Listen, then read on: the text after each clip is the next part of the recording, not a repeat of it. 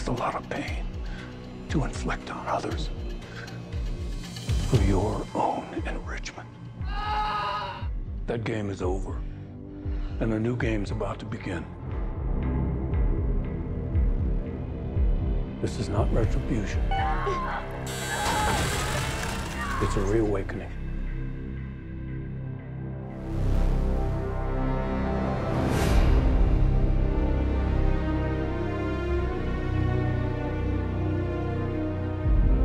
How much time do I have? Months, at best. I still have a lot of work that needs to be done. You don't often get an opportunity to develop a guy over such a long period of time. This is John Kramer's story. It's a window into a particular period in his life. One of the things I love about the Saw franchise is its ability to intermingle stories over the course of several films. And it was important for us, me and Pete, as we set off to do another Saw film, this would have been our second at the time, to try to intermingle our story, the Jigsaw story, with the older film. We've talked a lot about how it was our desire to make a film that feels more like the early Saw movies, in terms of simplicity on the one hand, where we don't have to worry about convoluted time tricks, but also just to be able to focus on John's character. I don't suppose you can tell me how it looks, can you? Unfortunately, I'm just the technician. And this movie, we set out, the very first document we have written in January 2018, so 5 years ago from where we're sitting here right now, it was called Saw 9, John Kramer. After Jigsaw, we were working on a script, which was this story. And Chris Rock came to us and he said, "I love your Saw movies." He said, "I've always wanted to be in one." And then we got a call that Chris Rock wanted to talk about being in a Saw movie, and then everything was put on hold. And we had to scrap what was going to be Saw 9, and which is now Saw 10. When Chris Rock came in with the spiral script, and he had an open window of availability, we kind of shifted gears and we did that movie, but we knew we were going to come back to this script. So we had to wait about 2.5 years before we revisited the story, although Pete and I were working on it throughout that entire process, knowing that it would probably wind up getting made one day. For years, I have pitched the idea of let's do Saw 0, meaning a Saw movie taking place before Saw 1. So the character of Jigsaw is alive, and there are stories that happen prior to the story that we learned in Saw 1. You know, one of the things about the Saw timeline is that there are many movies where we do have, from a current time movie, a flashback to something that happened not in a previous movie, but in that time frame. And it was always very complicated because we always had to try to figure out, as we were going through the franchise, as each movie came up, like, well, so when did this happen, and what happened afterwards, and where were they in between this, and what would they have looked like, and how much time would have gone by, so how much can we justify in different haircuts or different, you know, wardrobe or any of that kind of thing. And then that eventually morphed with our producers and our writers, the idea of let's do a Saw movie with Tobin Bell, with Jigsaw, that takes place prior geographically of Jigsaw dying. We started talking to Tobin, and he started talking about epigenetics. And we started talking about that amazing scene in Saw 6 with William Easton when Tobin goes to the insurance company in order to try to get funding so that they'll pay for a very experimental surgery in Norway. This is a doctor in Norway. She injects what she calls suicide genes. There's an article about it. Into cancerous tumor cells. Then an inactive form of a toxic drug is administered, and it kills off all the cancer cells that has these suicide genes in it. And that's where it all started to click, and we realized that we could tie our film, Saw 9 at the time, not Saw X, but Saw 9, we could tie Saw 9 to Saw 6. Philosophically, when I approach a Saw film, I want to do more of the kinds of things I've always liked about the franchise, and frankly do less of the things that I wasn't so keen on. And I was pleased that there wasn't any police storyline. No cops in the story almost at all. Not that I think that that stuff was all bad in the earlier Saw films, but I just feel that it's kind of routine, and we see so much police stuff on television and in thrillers that it was very refreshing to see that this story is really just focused completely on John and the other characters. So that was I thought really smart, and not something that I'd guided them about, but it's something that I'd always spoken about, and feel pretty strongly about it, that the cops were starting to really bog us down. One of the major problems with Saw X, the thing that we were trying to deal with for as long as we had been developing the script, was how do we put John in jeopardy and feel that there's any jeopardy to John in jeopardy? We know he lives. We've seen Saw 2, we've seen Saw 3. We know Shawnee is in Saw 2 and Saw 3. There's no way anything bad could happen to them. How much can you threaten Tobin when everyone knows the fans know he lives? But the original idea was we have to have Jigsaw be like Superman, which is nothing can happen to Superman, but we are always worried about Lois, right? And so we need to create a character that the audience and Jigsaw is actually very concerned about. Mark and Oren and Twisted have always kind of had a policy, we're not putting kids in danger. Come along to Saw X. John, who is that? A friend. And a terrible, unforeseen consequence. For me, the emotion that's involved in him realizing that he's done a screw up, and this very nice kid that he's kind of befriended is now in danger because of him. And I don't think anybody's going to see that coming. This is not right. It's not right. And that's where the kid came in. And somebody pitched it, and there was an initial reaction, no, we can't put a kid in any kind of trouble. And then, you know, I brought up the idea of Halloween and the little kid and Hereditary with the decapitation and, like, spoiler alert, sorry, and all of these things, and we realized, okay, this is the way to do it. And it really does add in a completely different element to the film. When that little kid gets placed on that bloodboarding board, and you're watching him suffer, and not only that, but you're seeing him care about John and pulling it to create havoc for himself just to save John, and then John feeling the intense amount of guilt that this little child is suffering. It added a whole other dimension to the story, and it really came about from months and months and months of banging our heads against the wall trying to figure out how to put John in jeopardy.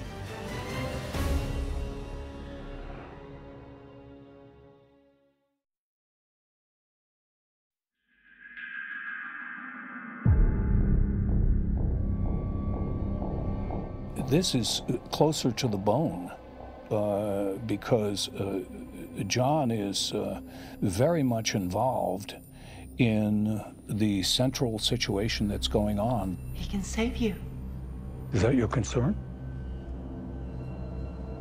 Saving me? There are other victims of these crooks, thieves, liars, scammers, criminals.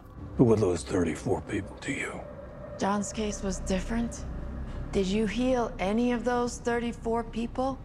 John is way closer to what's happening in Saw X than he has ever been before. Tobin Bell is a hero of mine. I flippin' love that guy so much. He is so smart about the character of John Kramer, which he is the premier expert on.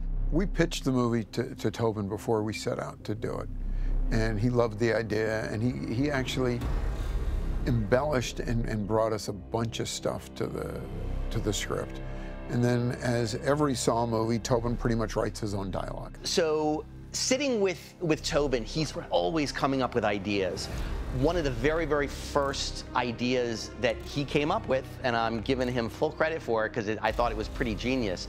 We were talking about the group of scammers, the grifters, and in regular parlance, it's called phishing. And John Kramer, said Tobin, would relate the idea of fishing to fishing in a stream and catching prey. And he started just vamping on that line. You know, when I was a kid, my uncle used to take me fishing. Each lure attracted a different kind of fish. You went fishing too, didn't you, Cecilia? I think Tobin was really impressed by how much this story truly immerses itself in his character, in his emotional journey. The reality is, I'm dying. I am dying. You have to face that. But our work's not gonna end. And I'm trusting you to carry on. He's just the luckiest thing that happened to the Saw franchise. I still don't know exactly how they came to him, but I just know that, thank God they did, because he's such a big part of the longevity of this franchise, because he fills everything out. So, of course, as an actor, he saw this, I'm sure, as kind of his life's great work. Artistically speaking, I mean, this is his biggest movie by far. I'd almost venture to say that Tobin Bell has more screen time in this movie than in Any two combined. any three. Yeah. Yeah. I mean, Tobin Bell is the protagonist, is driving every scene of this movie. He's in the entire movie. He opens the movie. He opens the movie. He's in the movie longer than any other movie, and he closes the movie. One of my favorite parts of this entire process is turning in a script and feeling like, oh, we nailed it. We nailed that John voice. Oh boy, people are gonna be so psyched. I'm gonna give you an opportunity to do something significant with your life. And then Tobin does his pass, and we sit down with him, and he just starts kind of just riffing on little words, on little moments, and it blows out into something that we're able to use for the script, and it's always just such an exciting moment for us. It all starts with the writing, and the script for this particular film is very strong, perhaps one of the strongest Saw films. Think of the explosives as a sort of cancer, a malignancy that must be cut out for you to survive. Josh Stolberg and Pete Goldfinger did a marvelous job, and when I first read the script, I was very impressed with it, and it was in very, very good shape, very tight. My sun sets to rise again. Your sun is rising again, John. We will make sure of it. Our names are up on the screen as written by, but the process of writing a script, you're really dealing with so many people, and Tobin is one of the most important. We don't kill. You chopped a fucking head off! Valentina died because she didn't have the will to live. She failed her test. I think that one of the really special things about the John Kramer character is how complicated he is as an individual. He's not just this put on a mask and walk after you and stab you in the neck. That's not. It's all mind and mental and emotional. You guys are fucking sick. We're sick. These people kill with false hope. There's a lot of irony in John Kramer's character. I mean, no doubt. That's the core of this whole Saw saga. And in the case of John accusing them of killing with false hope, it's absolutely true that he's doing the same thing, but he doesn't know it, right? And I know Tobin is a huge fan of that line. He probably wrote it. He's a complex guy, and we've been able to layer the Saw films with some concepts that originally came from James Wan and from Lee Wanell, and we've been able to expand on those. And one of the great things about having an opportunity to work on this film, Saw X, was that for the first time we really get to challenge John. How do we get this thing started? It's activated by the subject. Of course. Because you wouldn't be responsible for killing anyone, would you? Fucking hypocrite. You know, you can hide behind this moral code that you seem to have or you think you have, but you are the one that's designing these traps. You're the one that's pushing the buttons. And it really makes John have to do some soul searching in a way that I don't think we've seen as much of in some of the other films. This is not right. It's not right. Not really. Electoral moral decency from you. One of the things from the very beginning was and we've had many, many conversations about this over the years, is what is Jigsaw's philosophy? And I always thought that the tagline, "How much blood would you shed to stay alive?" always really kind of summed up the philosophy really well. But we have always, in creating the traps, followed the blueprint of the person can get out. We need to get her to a hospital. She won her game, and she deserves to live. It's not that it's unwinnable. It's just that they take too long. They procrastinate. Okay, I need to take these things off. Somebody help Mateo. me! What do I do? What do I do? It is until that clock starts to tick down to the last few seconds that they suddenly get that burst of energy and, you know, try to make it happen. And that's why one of the most important elements of all of our traps has been the ticking clock. And all of our traps, there's a ticking clock. Not just in an imagery sense, but in reality. It's like there, and that's what the person can look at, and that's what can motivate them. Most people are so ungrateful to be alive. It's those little things that make us realize just how much depth there is to the character. Right now, Amanda, these people deserve to be tested. That lady doctor deserves nothing. Everyone deserves a chance, an opportunity to redeem themselves. You should know that more than anyone. I would be surprised if in my contract for this film, when I signed my initial writing contract, if it didn't state specifically that Amanda had to be in the movie for me to write the script. When I get out of here, I'm gonna kill both of you motherfuckers! That's a good plan. You're gonna want to really listen carefully to the rules in order to pull that off. I love that character so much. Walking with a gun, get treated like a criminal. Shawnee is a dream. The needle pit to me is the greatest saw trap in the history of the franchise. That was her. And I was dying to write for that character. You'll make it, so long as you keep your head. And it made sense, because this is a deep dive into John Kramer. John Kramer's biggest relationship in the franchise is with Amanda. The pain just comes in waves. Listen, I'm not ready to do this without you. You're ready. And originally, Amanda wasn't really in it. And then we kind of realized that people would look at it, how's John Kramer doing all the stuff that he's doing? We realized we needed to bring in somebody. I think it was then that Oren came up with the idea of, like, why don't we make the person who's disguised, why don't we make that Shawnee in the script? And then we'll reveal it at some point during the movie.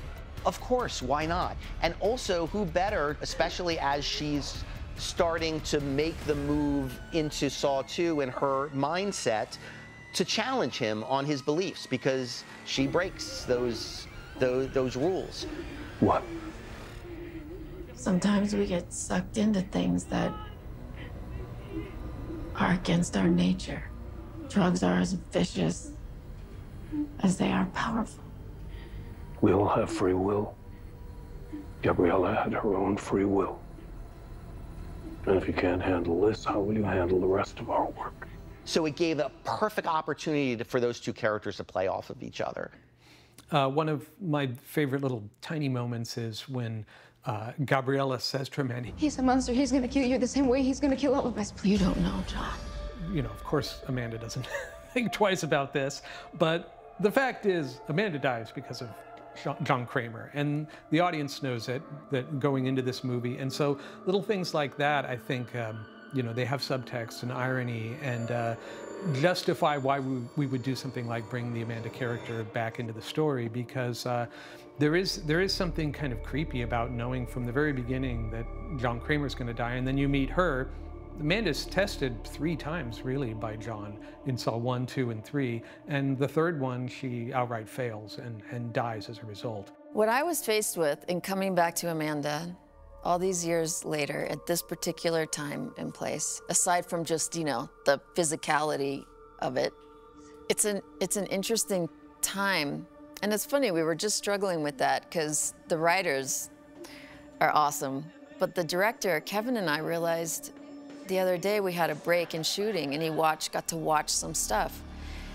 And he said, you know, what occurs to me is like, there was a sarcasm and kind of a hardness that isn't there at this time. Like that happened Saw 3, when she starts to question if John is messing with her, you know? We never really saw what went on with Amanda between Saw 1, when she's a very sort of emotionally destroyed drug addict, and Saw 3, when she's downright sarcastic to John and highly questions everything that they've been doing and that ultimately they're giving their lives for. So I think in this story, we see a little bit of that early tension between the two of them, but we don't go anywhere near as far as we do in Saw 6. But at this point in time in their journey, it's like she's just in love, you know?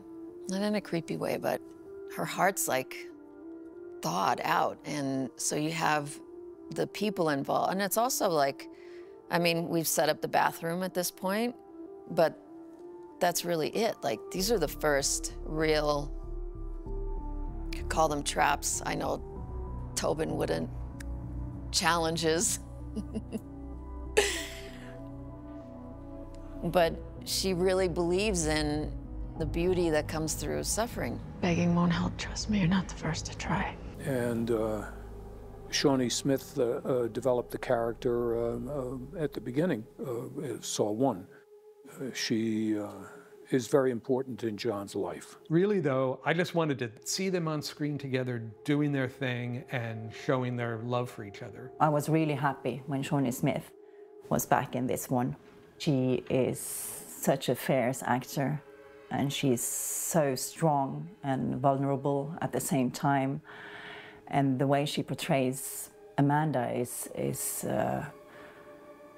it's so complex. So the Cecilia character is meant to be a very smart, persuasive scientist from Norway, and somebody who, again, to go back to this idea that we really wanted it to feel ironclad, that John Kramer is justified in falling for the scam. One of the things we were really cognizant of at the very beginning was it was incredibly important for Tobin that he was not dumb.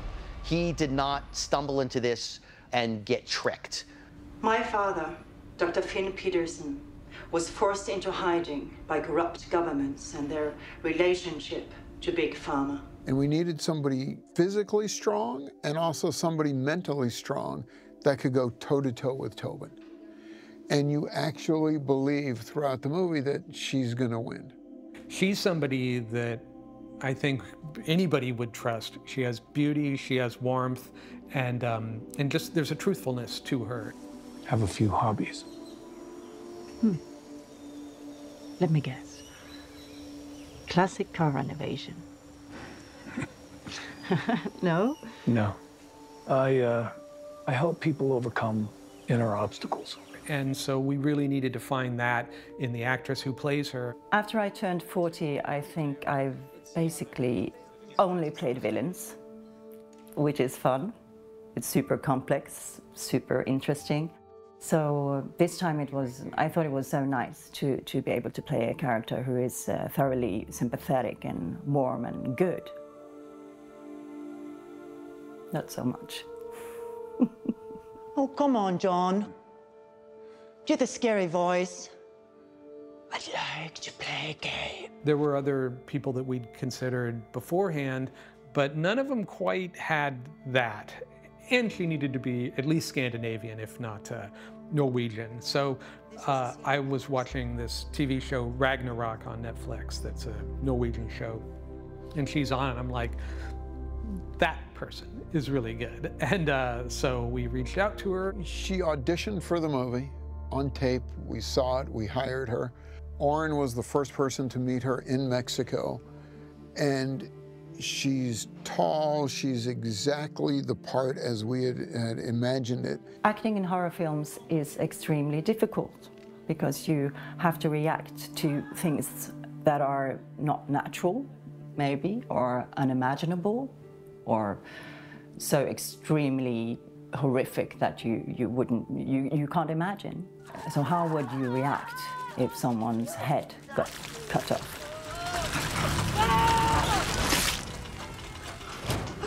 When I was playing Cecilia, I was thinking about this all the time because she's a psychopath. And psychopaths, they play human.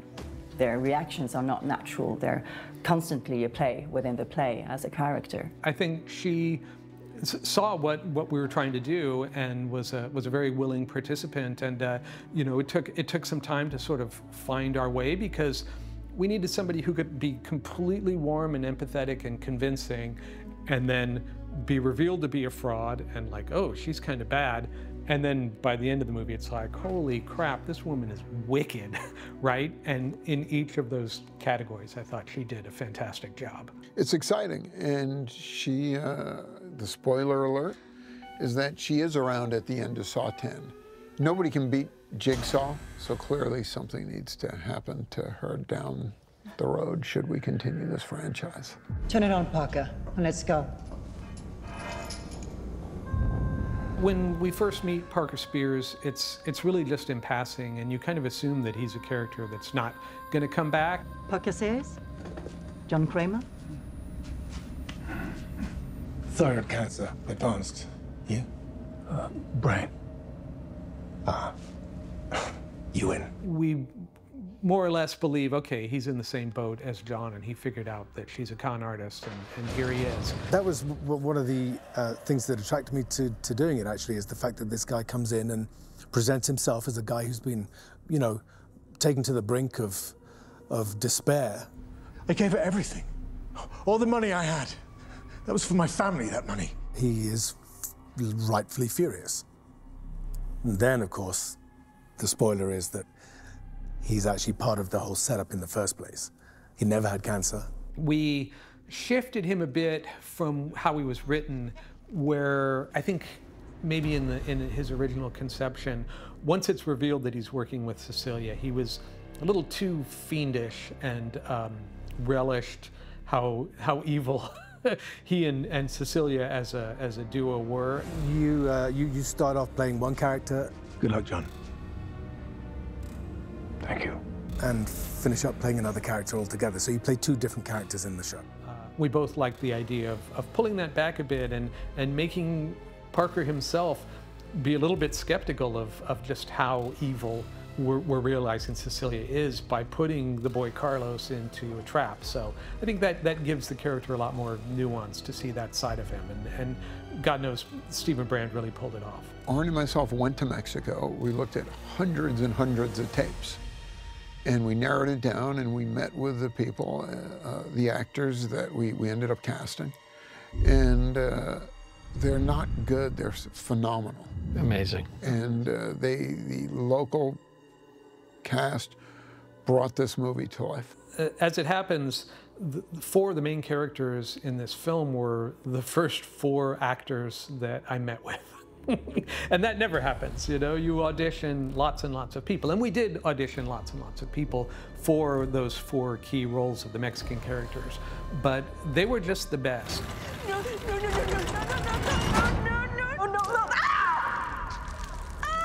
This is my first movie in English, so Tobin, it's a really good actor, so even in person it's like, oh my God, you want to kill me. It's so strange. It's my helped me a lot, no, to try to create the character, because she needs to speak English with him, and he is a big presence. Like, so it was easier than I thought. I have never seen an actress perform a saw trap as passionately and believably and effectively as she did. It was almost uncomfortable to watch. She was so committed to selling the kind of need and mental state that it takes to cut your own leg off. When I met him, I was like, I can't believe this guy is directing, you know, this kind of a movie, because he's the sweetest guy in the world. He's very concerned with, you know, the actors feeling safe all the time and feeling, you know, protected by the crew and by, you know, making sure that nothing goes wrong on set. And you would, if you saw him on the street, you would never believe that he's the guy that directs a Saw movie, you know? In the very first audition that I did with him, one of the first things he said was, "Why would I turn on this recorder?"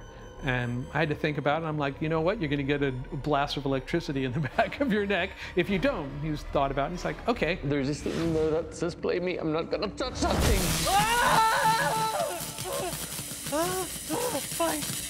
The other thing I really liked about him is that he was not afraid to play very, very pee-in-the-pants terrified. And it is not easy to find male actors that are willing to go that far. So I think that side of the Mateo character, the whiny little bitch, gives great energy to all of the scenes where he's still alive in the main test room. Mr. Kramer, please listen to me.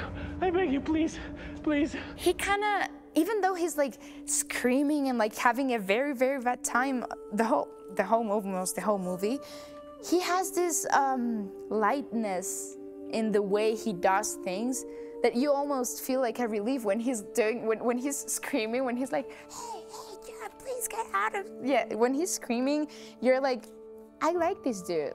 I remember Mark and I were just sitting on a hotel balcony, and they brought Renata Vaca in. And like, I think we looked at each other like 45 seconds in, and we're like, absolutely. Yeah, I heard. And it wasn't, I mean, she's an attractive girl, but it wasn't that. She just had this energy. Like, we were like, wow, this girl's a star. Well, the interesting thing about the Gabriella character is she was written a bit differently in the original script.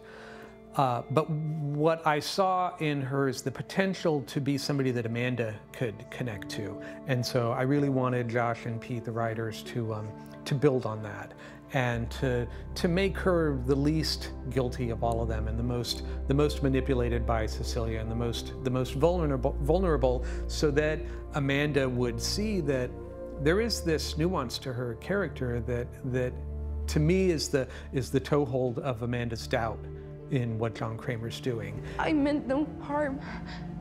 I would really like to believe you. I really think that Gabriella's character is I mean, she was acting in a way, but I think that she was being honest with what she was doing with John, like, you know, with all these gestures, with the tequila, for example, or when she was talking to him, like, she wasn't acting that much. She was being true in a way with him. I mean, all of them were amazing. When the right actor walks in and says the words, you just know it. Because you can see 100 actors or actresses say the same thing, no, and then all of a sudden one person just, and Oren and myself separately both said the same thing for each one. So one thing we kind of do is he'll cast his first choices, I'll cast mine, and it was unanimous, everybody in this movie who we wanted.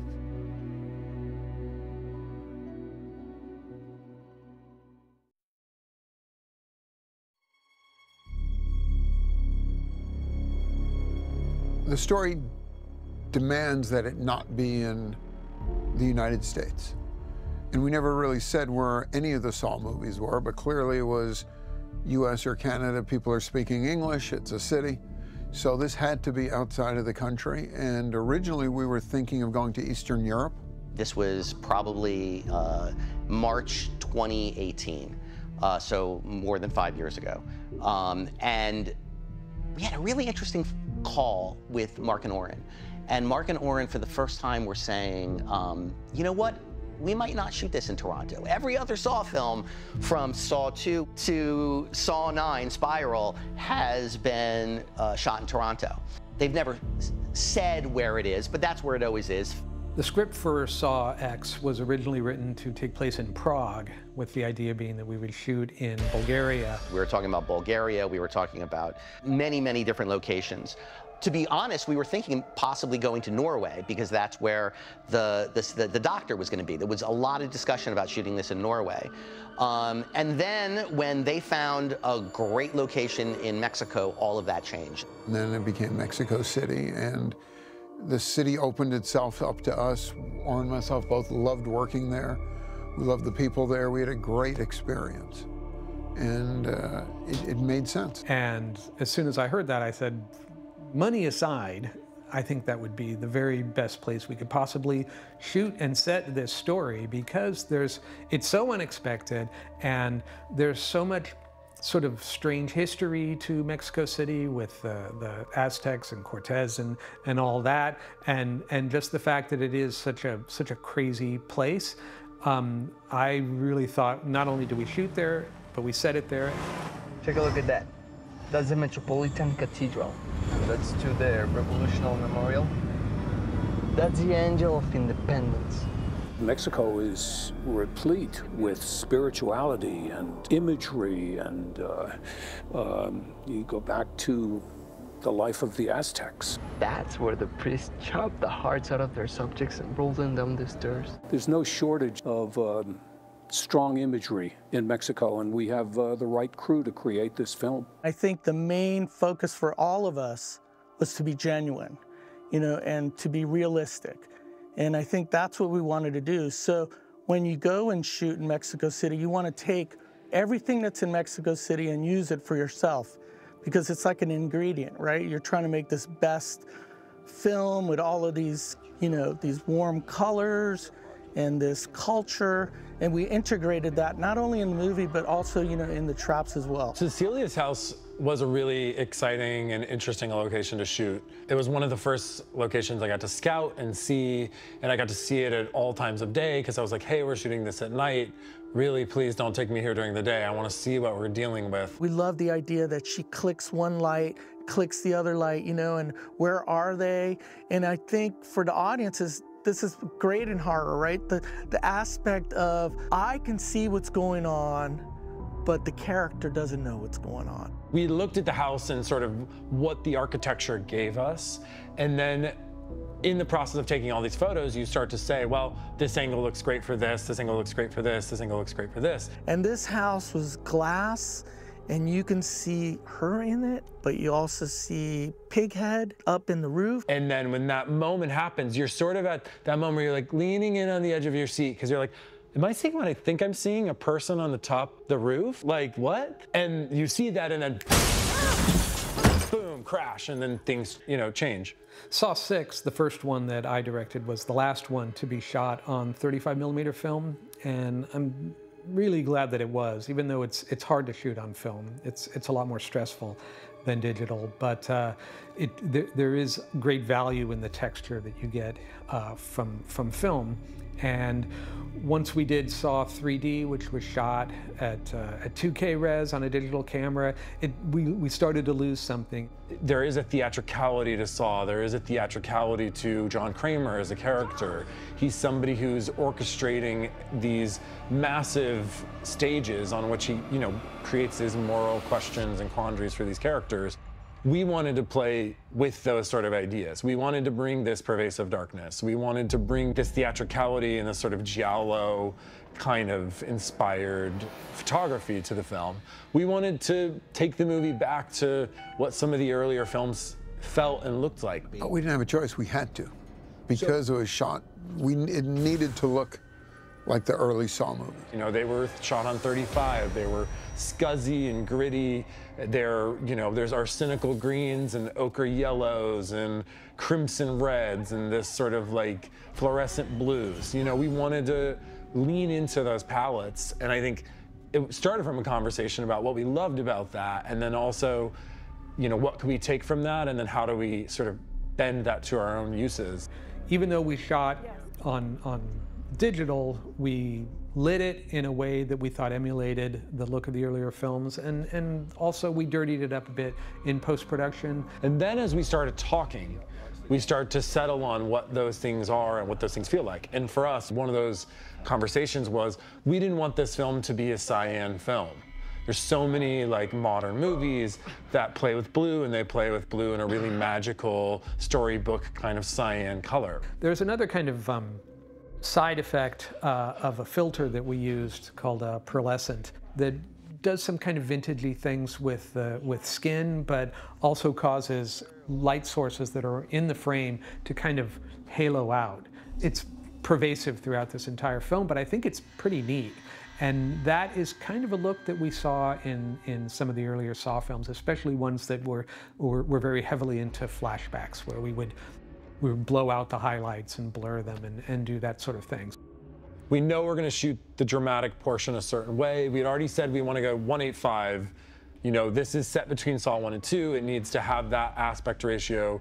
Kevin likes the way that close-ups look in 1:8:5 better. I've shot a lot of material in 1:8:5, and I feel like there's some, you know, this is a film with a lot of there's vertical traps. The bloodboarding is, you know, blood spilling from above. Gabriella being hoisted into the air. There's a vertical aspect to, they're up in this control room and these characters are down on the floor. You're shooting monitors. Those are boxy. They're not CinemaScope. So you're asking questions about that in this, you know, the process of the aspect ratio.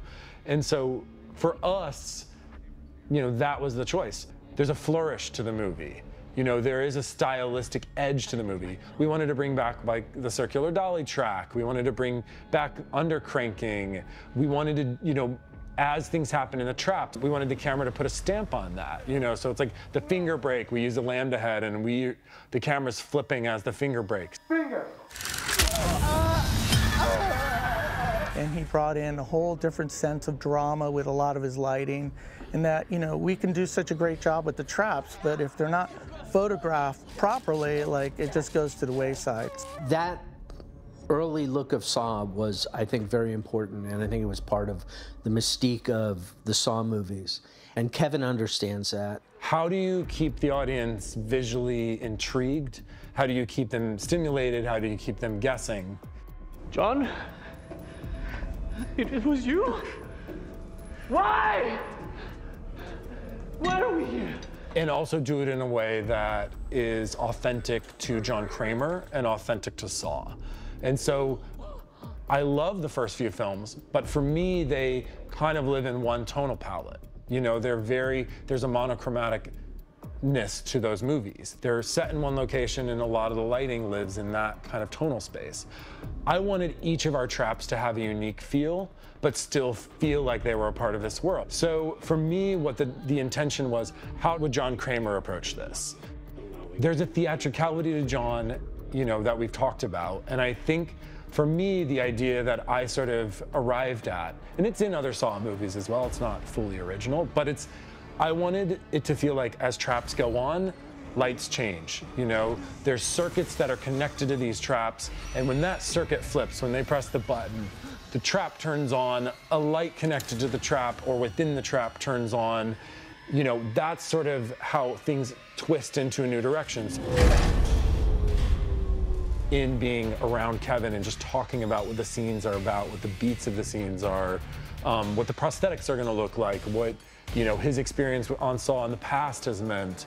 It's all those like range of conversations you have with every person and department that ultimately feed into what the movie becomes. So that, I think, is a big part of why this film, in my opinion at least, looks like the earlier Saws. They wanted to make it look like Saw 2. He and Anthony Stabley, our production designer, were integral to the movie. I mean, it would not look and feel like it does without both of them.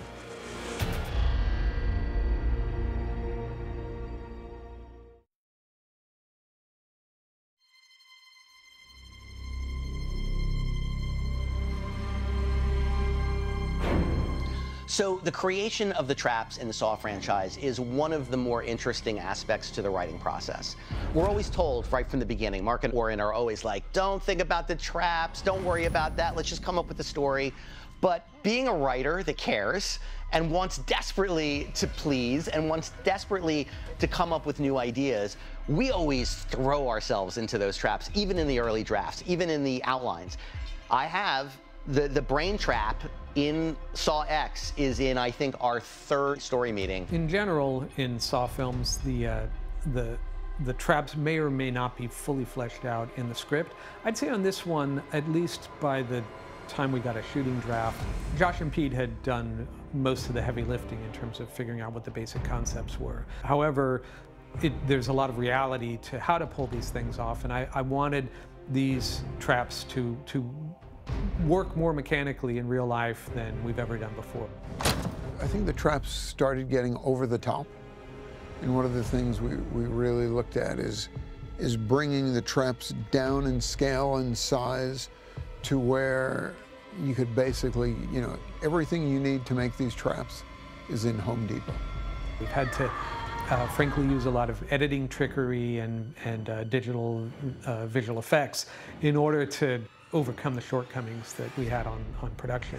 So for this one, I'm like, let's really make what we're going to shoot and make it work on screen. There is a lot going on. There is a lot of technical stuff. There is a lot of props. The scenes are complicated.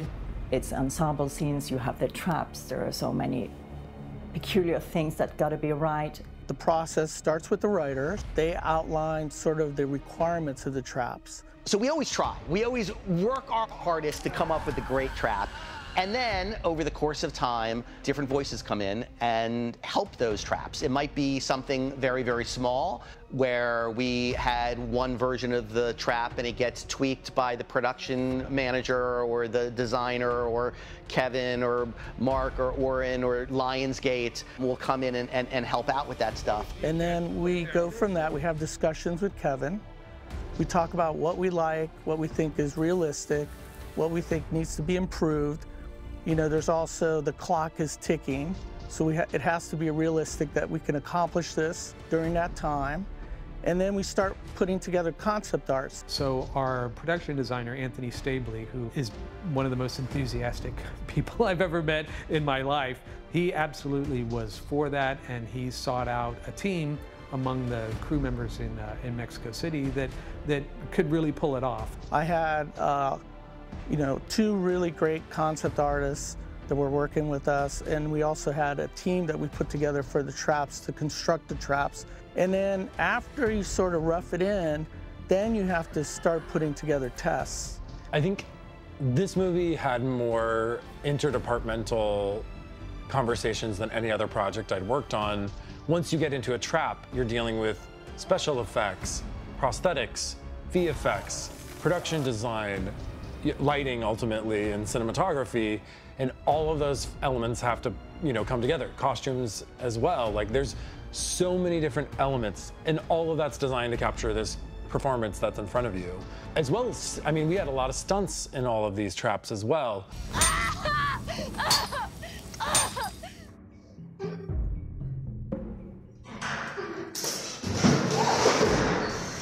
We have to be concerned about safety. We have to make sure that it's believable. And I would say with all of the traps, we averaged about 5 to 6 different tests. Okay, Kevin, another idea is if we don't have the bomb connected to something, that we could have it to him, and then he runs, he moves, and then action. And then that starts the thing, and then when he looks at his arm, then it starts doing its thing. And then so the thing here is, the challenge is that you're not just trying to get the traps ready for shooting. You have to get ready way earlier so that we can start with these tests. No matter what, we always succeed because we're gonna hear, we're gonna learn something from the test. And that really came down to Kevin's vision on how he wanted to approach these traps. And he has so much history with the franchise that he really knew what he wanted. He knew how he wanted to approach it. He's very open to suggestion, of course. And the great thing is he had already started on storyboards for much of it. So by the time I got into it, I would say at least a third of it had already been through the process of storyboarding. So I was able to look at it, have intelligent conversations on how we approach it, camera angles, how do we hide these rigs, do we need to build facades, all the complexities that can be involved with some of these. At least those storyboards were there and kind of helped us both visualize on how to approach this. I used a storyboard artist, Evan Yarborough, to kind of flesh out the visuals of those ideas.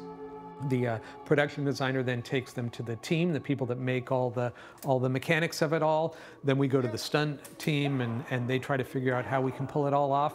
That's not to say that everything worked perfectly, because it didn't, and as is often the case, there are a lot of wires and people hidden in things that are operating things. They kind of knew where they were going, so they sent us everything that they had built, or even components that were in process. So we could take a look at it, we could put it in the proper scenario with the effect, or at least a proxy of the effect, and try and figure out how do we make this work. And then we would send back suggestions of like, hey, I think we need to adjust the cables on this, we need better tension here, or maybe you don't have any control over the cables, we control it, or the rig itself that we're building controls it. So we had this dance back and forth between several different departments to kind of figure out how this would all work. The bloodboarding trap in particular, there must be 20 different people operating different spigots, operating the seesaw, operating the gears, operating the lights, the descension of the tanks, everything. There's like a different guy, and we're shouting directions in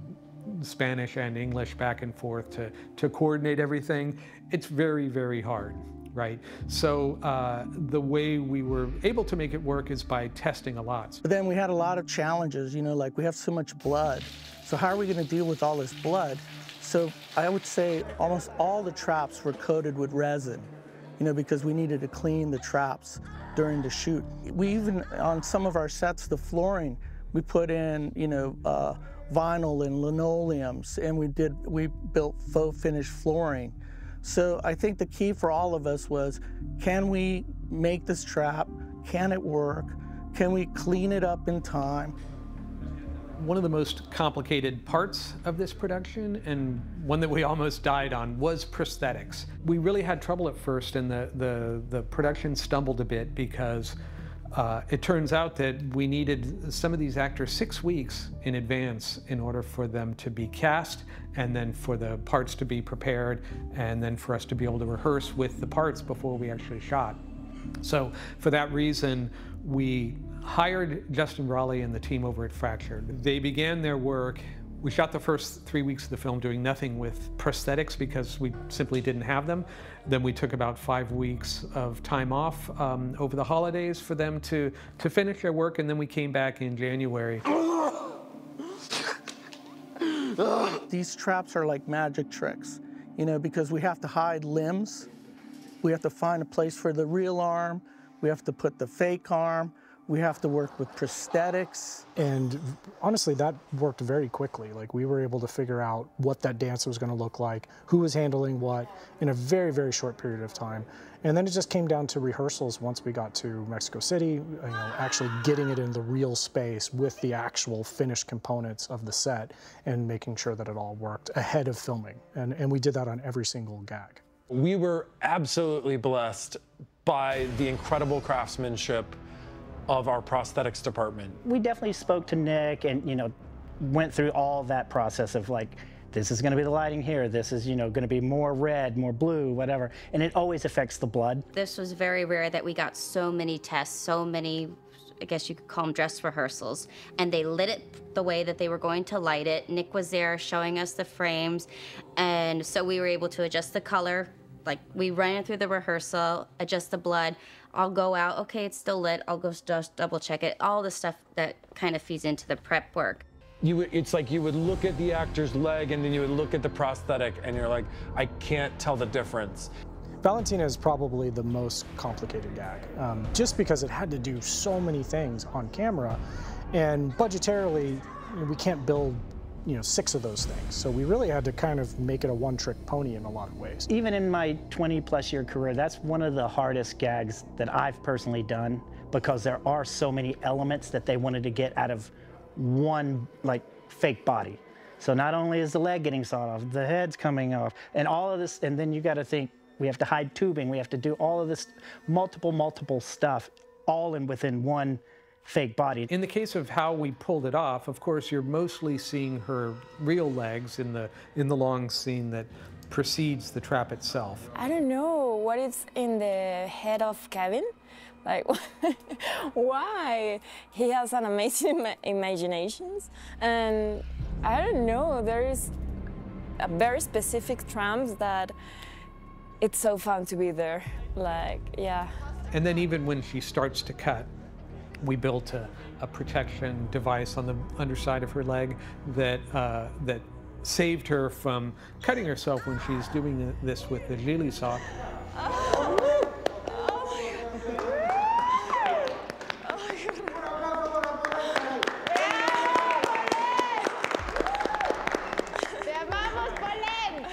But once it gets into the action, there's two major components to it. There's a full fake body, full complete likeness of her, of the actress. And then there's a separate, and we made multiples of these for that initial sawing through the leg gag. We see, you know, blood coming up, practical blood through this blade, and then we had to have her step out, replace the pedestal that she's sitting on with one that has a hole in it so that her real leg can be hidden in the hole, and then a fake leg attached that then we resume shooting with her really cutting through that entire leg, and then using the femur that Fractured Effects built into it as the source of the marrow. So it was fairly complex to pull all that off. You know, we shot that entire scene in, God, how many days was it? I think it carried over, so it was probably about 3 days. So we get to one point and then the day's done, then we start the next day and the leg's already cut off, and now we've got to go back and do, you know, the stump. The prosthetic itself was the entire body and head of Paulette, and there's a mechanism for holding the head up in that pipe that she's attached to, and so many different moving pieces that had to work. So she not only had to cut a leg off and then make sure that worked. No! Do it, Valentina! Okay, well now bring in the full body of her, and it had to be articulated, it had to be able to fall a certain way, and even that's unpredictable. It's like, all right, add another piece of monofilament so I can drag the body this way. All right, it wants to do this one time, but it's not always gonna do it the same the next time.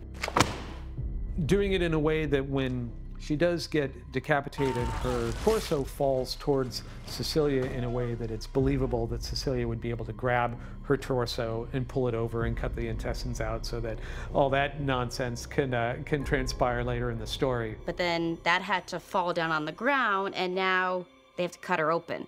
So then on the day, we had to let the body, they shot how they wanted it, now we pull it over, and we had to cut open the body, and we had to get in there during lunch break and fabricate, anatomically correct the inside, the intestines, load it with blood, and we're building a new gag right there. Okay, we got half an hour, let's get this done.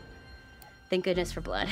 That shot of her head falling off and her body collapsing, where we're focused on Cecilia's face in the foreground because she's turned away and can't bear to watch, there's no digital work in that shot at all. I was very proud of it. I shot that so that if the MPA gave us an NC-17 for the shots where you really actually see her head get cut off, we would at least have that. As it turns out, we're able to use all the shots that we did.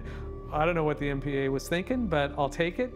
My trap, I was terrified from the moment I read it the first time, from the time I met Kevin, our director, and we were kind of running through it during the audition process. Madness. Surprisingly, that scene was easier to shoot than most of the trap sequences, and I owe a lot of that to Fractured Effects, because the original idea was that we'd have the real Mateo with the real shaved head doing this with a fake saw so that at least it looks like he's going through the motions. Then we would have a fake head where we see actual cutting happen, and then we would go back to the real actor for pulling the brains out. Initially, Kevin wanted to completely shave his head. and that would have required a bald cap or having the actor actually shave his head. And I just kept thinking, like, that's a lot of prep. There's a lot that, you know, Jigsaw would have to do to get to that point, and what does that look like? And I had concerns about continuity, and, you know, there was concerns of him wearing a wig once he shaved his head, if they had to go backwards. So I made this push, you know, looking at the rig. It's like, why don't we build a little facade? That entire effect was all practical. You know, we had a prosthetic that went on the actor. We had a dummy head that was for the macro shots. You know, it was a good example of like an on-screen effect of cutting, opening up the brain, seeing everything moving and working all simultaneously.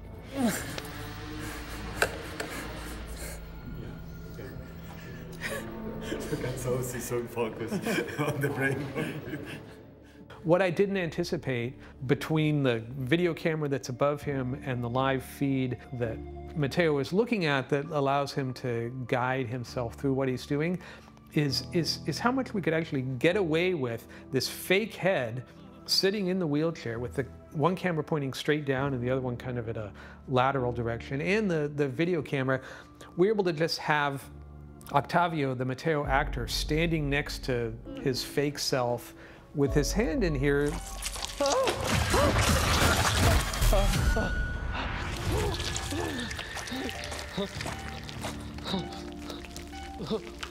But I was panning back and forth between the TV and Matteo's hand and the fake head and going, this actually looks better than I ever imagined it could be.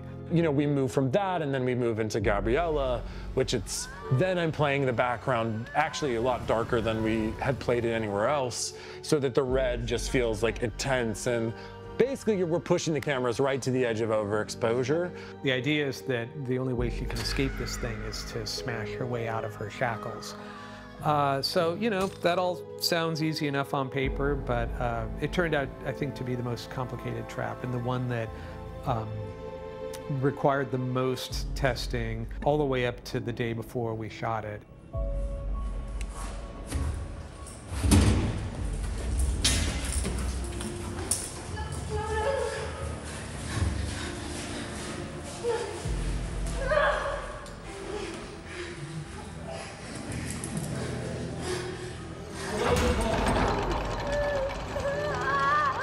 Personally, I had to go through, like, it was me, I mean, of course, I have a stunt girl that was helping me with the hard parts, but it was me, the one that was flying on air. And we had a lot of challenges with her and the stunt department and getting her up there in the rig and making it feel believable. It works with a lot of pulleys and ropes. We had 6 different ropes, sometimes 7 at the same time, and 2 people for each rope. So my job on that trap was to make sure that everybody knew what they're gonna do, when they're gonna do it, and how they're gonna do it. The RNAs, it's just so uncomfortable and it hurts a lot. She could only hang for a certain amount of time. Putting her up there, getting some shots, taking her down, going through the burn makeup levels that we intended to do. Those took at least an hour each, during which I switched to the camera that's facing the back of her and had her stunt double up there. So usually when you're seeing her from behind, it's her stunt double. But frankly, even with all that testing, it was a lot harder than I thought. It's hard to go through it, you know, like emotionally it's just too hard. The first day that I was starting to film my trap, I was just on the makeup track and I was kind of thinking about that and about death and about like the loneliness and sadness of my character, and I was just like starting to cry because it's just very sad, and I just try to do it with all the respect and with all the love I could do it, but yeah, it's definitely hard. It was complicated in that, even though every day on every movie feels like, oh man, are we even going to make our day? That was the one where I thought, this is where we crash and burn. I just don't see that we're ever going to be able to finish this scene today, and yet we somehow did. This was very special because all of these movies revolve around the traps and the makeup and the practical, and everyone, they kind of know what comes along with that. So it was good to be able, and it's very rare now, to have prep days and test days. So at least also going into this, we knew what could happen and we were already prepared to fix what could go wrong. Obviously, our technology has improved over the years as well. Our level of realism has drastically improved as camera technology and everything else we've had to evolve. So being part of this Saw film and the history of Saw, I feel like it was very important for us to give it our all. My job is to bring humanity to John Kramer. The traps I leave to the people who are disturbed enough to come up with some of these things.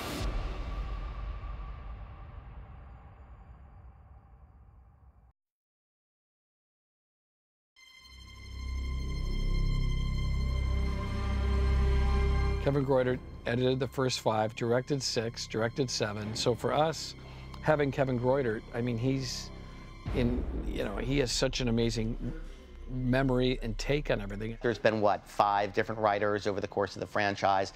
Mark and Oren, yes, they are experts on it, and they're the ones in charge.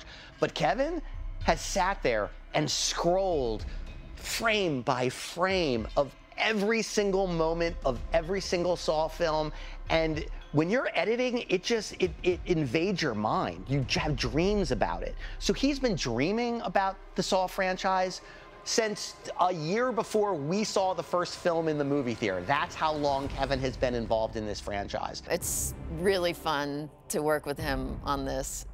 They couldn't have hired a better director, because imagine like everything this man has to hold in his head all day long. Like 18 years of details, and you're going back to this particular time, so you have to hold all those details.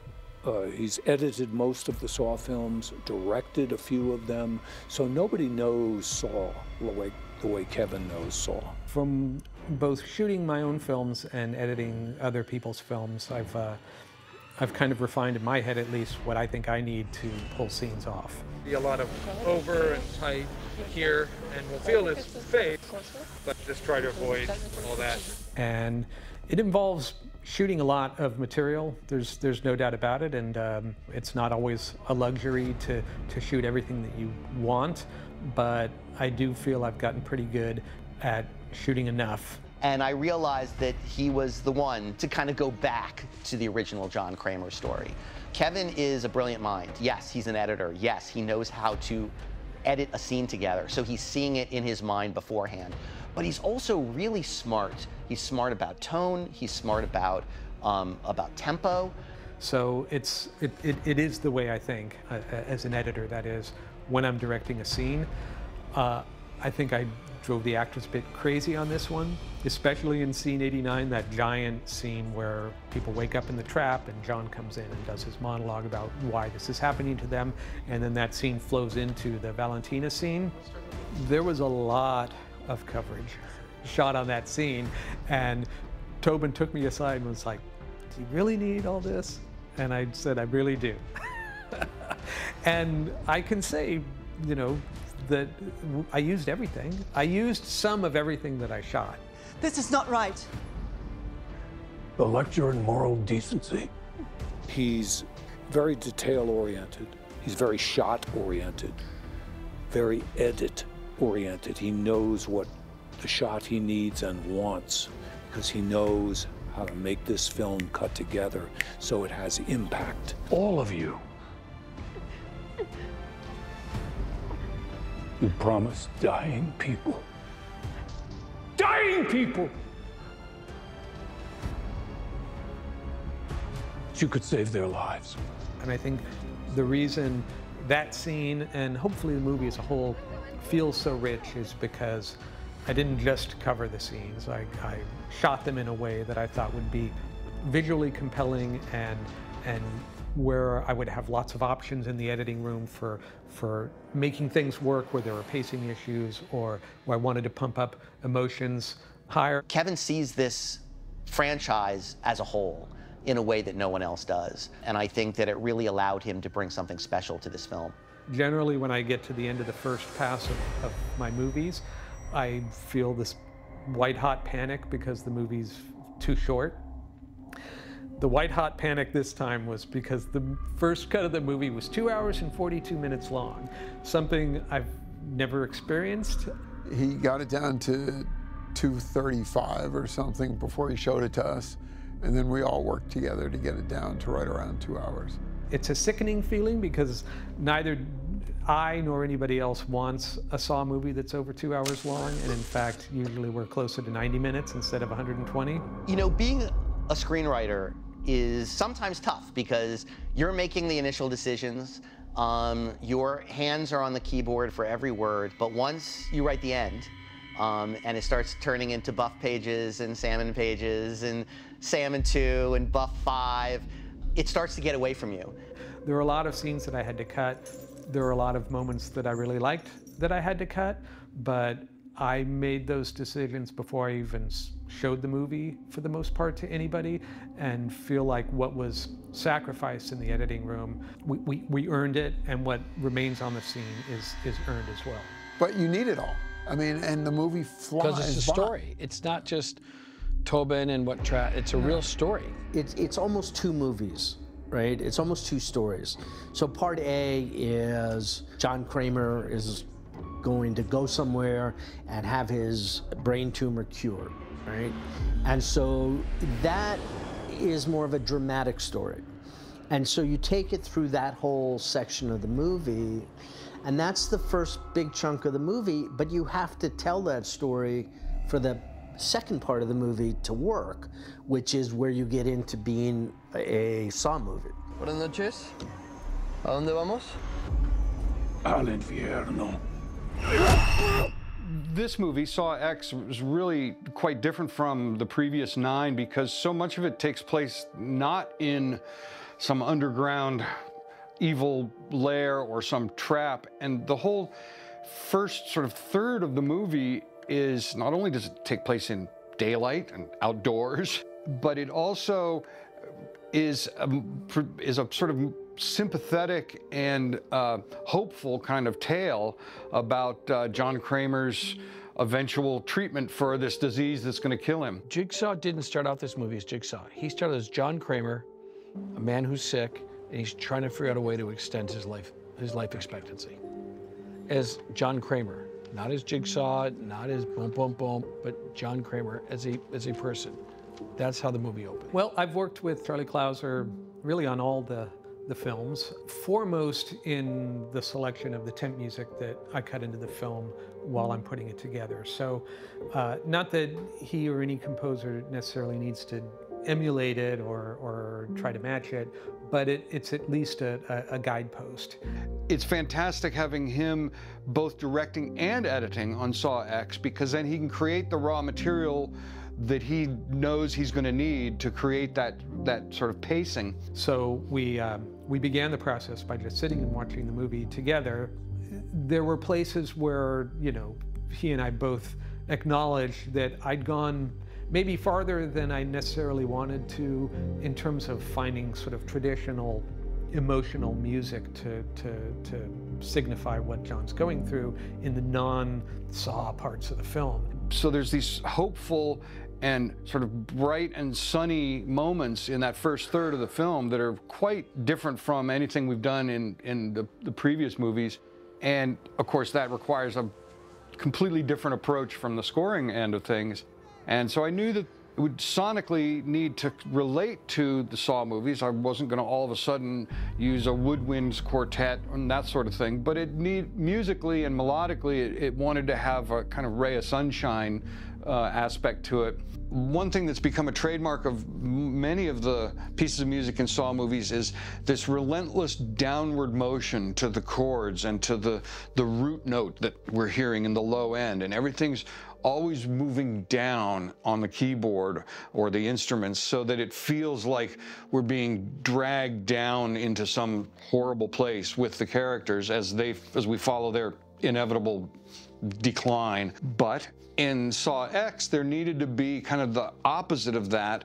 And while I wasn't going to necessarily use like these rising, epic, glorious chord progressions, I needed to have a very light touch in a few of the scenes. And I was using some sounds and some instruments that I don't typically use in a Saw movie. I have a piece of music up here which has these gentle, distant piano notes and a sort of mournful cello melody, and still the kind of dark and ambient textures that I would use in a Saw movie, something that you would expect, but a little bit of a more hopeful emotion behind the music. So I can show you that. And I'll kind of start this piece of music sort of in the middle, just before the cellos and stuff come in. And it sounds like this.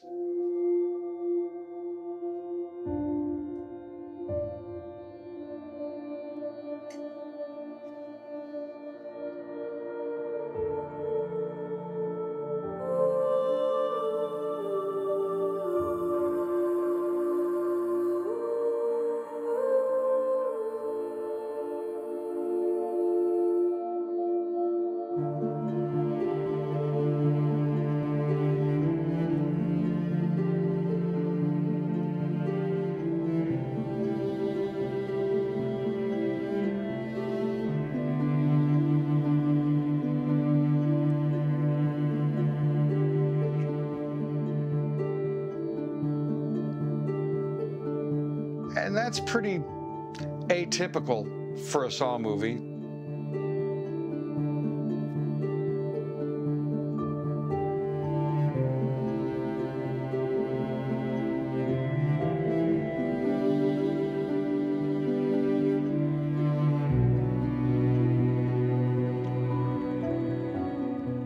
But there's still some darkness.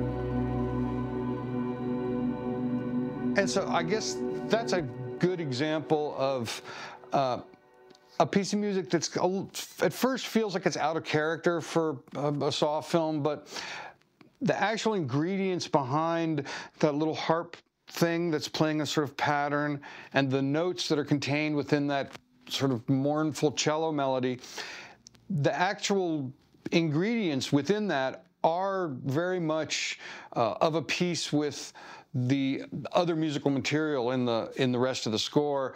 And technically I'm extracting some of the notes and intervals and melodies even from the Hello Zepp theme and from the Baptism theme and from some of the more familiar themes that have been used in spots throughout the franchise. So this is an effort to sort of recontextualize, I guess, some of those original musical ingredients, but still keeping it of a piece and feeling like it's familiar territory sonically, while kind of going in a slightly different direction musically.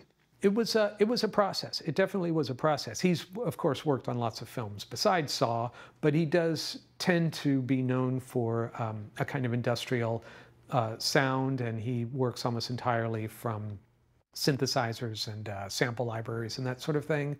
His editing style is very rhythmic, so for the trap scenes, which always have the music that I create is always sort of following a very rhythmic and incessant and relentless kind of drive to the final timer running out and the thing slamming down. So that's very helpful because he knows that he needs to edit things with a certain pace and rhythm that gets faster and faster and faster, and that's natural for what his skills are and talents as an editor.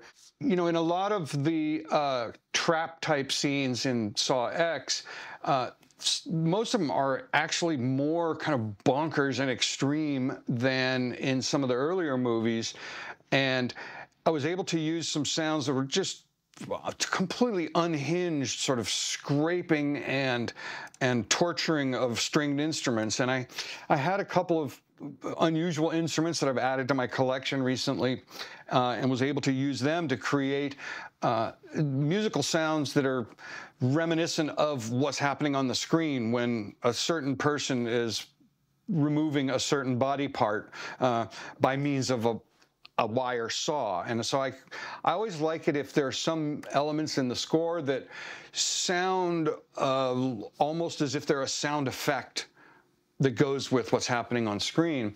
And so as a certain person is sawing away at a certain body part, I was able to create these sounds using a guitar viol, which is a sort of a cross between a cello and a guitar.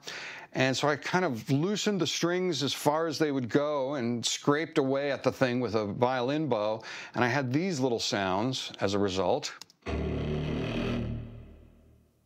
which sort of sound like a saw. And then I used this other instrument called the apprehension engine, which is a strange custom hybrid acoustic instrument that has a hurdy-gurdy element, which is, you know, like the old organ grinder with a monkey on a leash kind of thing, where you turn a crank and has the effect of bowing strings, similar to what you do with a cello or a violin, but crank operated.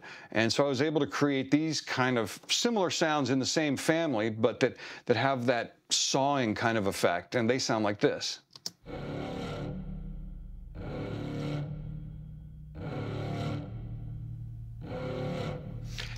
And then as the cue progresses and things get a little more intense, that sound gets faster and more insistent and winds up being like this.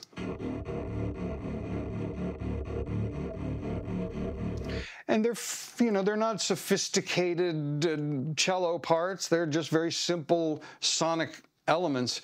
But when you pile all those things together on top of some insane drum sounds and some big slams, the end result is still sort of an action cue with a relentless pulse and a tempo that's accelerating, but it still kind of has an aspect that sounds like what's happening on the screen. And once it gets going and kicks in, it sounds like this.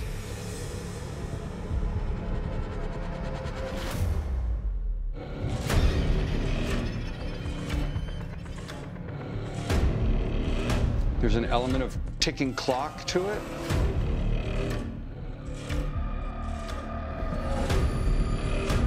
Accompanied by these sawing kind of musical effects.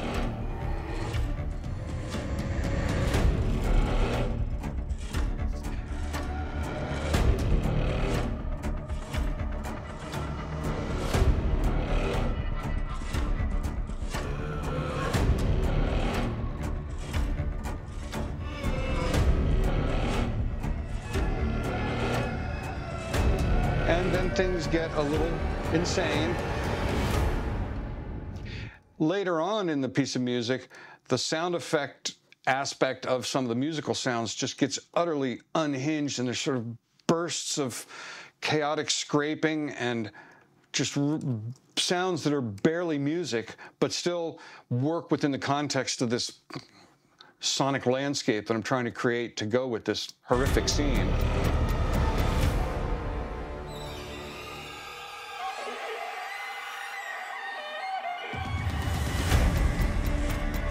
Those sort of tortured, scraping away at a violin kind of sounds, like.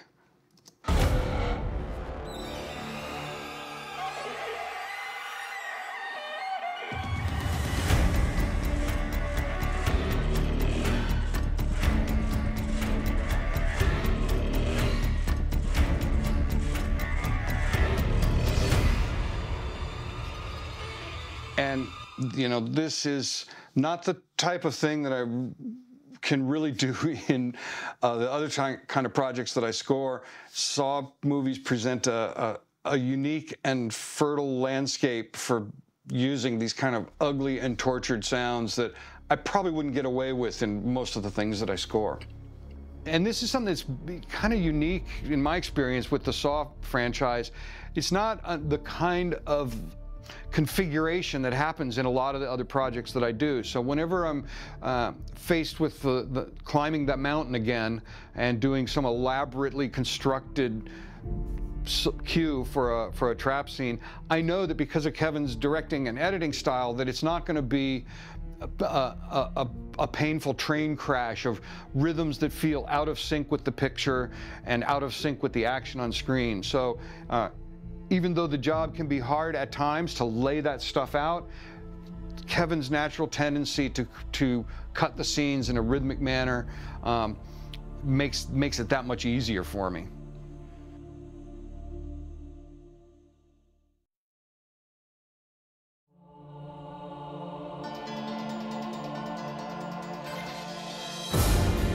That game is over, and a new game's about to begin. A month or two ago, I went to Lionsgate to see the trailer for the first time. I was there with Mark and Oren in a room of, I don't know, 10 people. And they, I was very nervous. What's it going to be? Is it going to spoil? Whatever.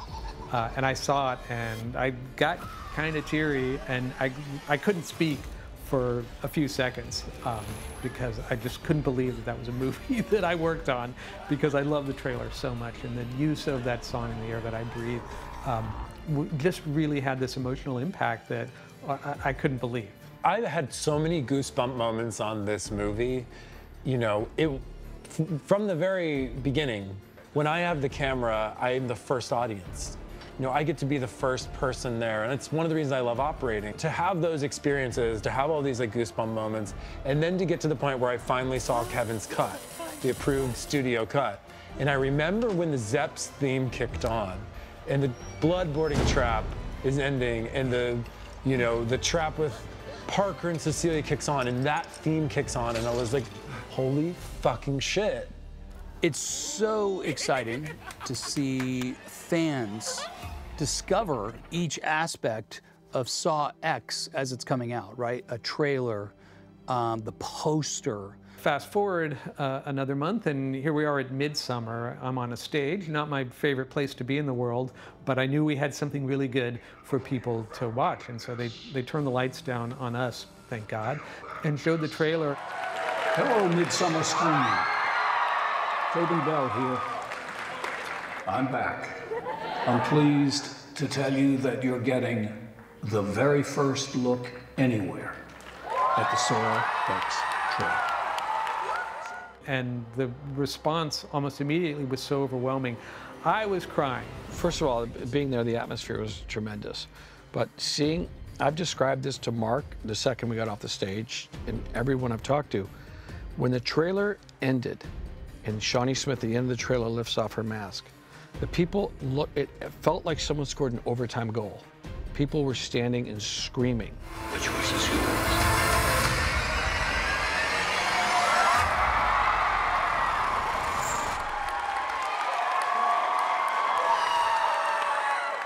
To be able to go to this Midsummer Scream experience was so exciting.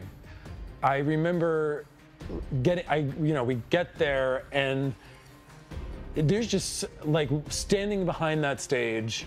I got a chance to go see the exhibit and see how many people were lined up and how many people, I got a chance to work with Billy and these traps, and then to see those things taken and presented at a convention where people are lining up to go see this, take their picture with this, to feel like they're a part of this franchise. It was incredible. So I've never felt more happy and confident about an artistic undertaking of my own than I did on that stage at Midsummer. With Saw X, we are simultaneously doing something that is a legitimate throwback while also doing something very new that has never happened in a Saw movie before. And those two things are happening simultaneously. That's a very, very hard magic trick. So, our credo all along was that, let's do cool retro Saw stuff that's gonna excite the fans. So I went down on the Wednesday night before we delivered the film.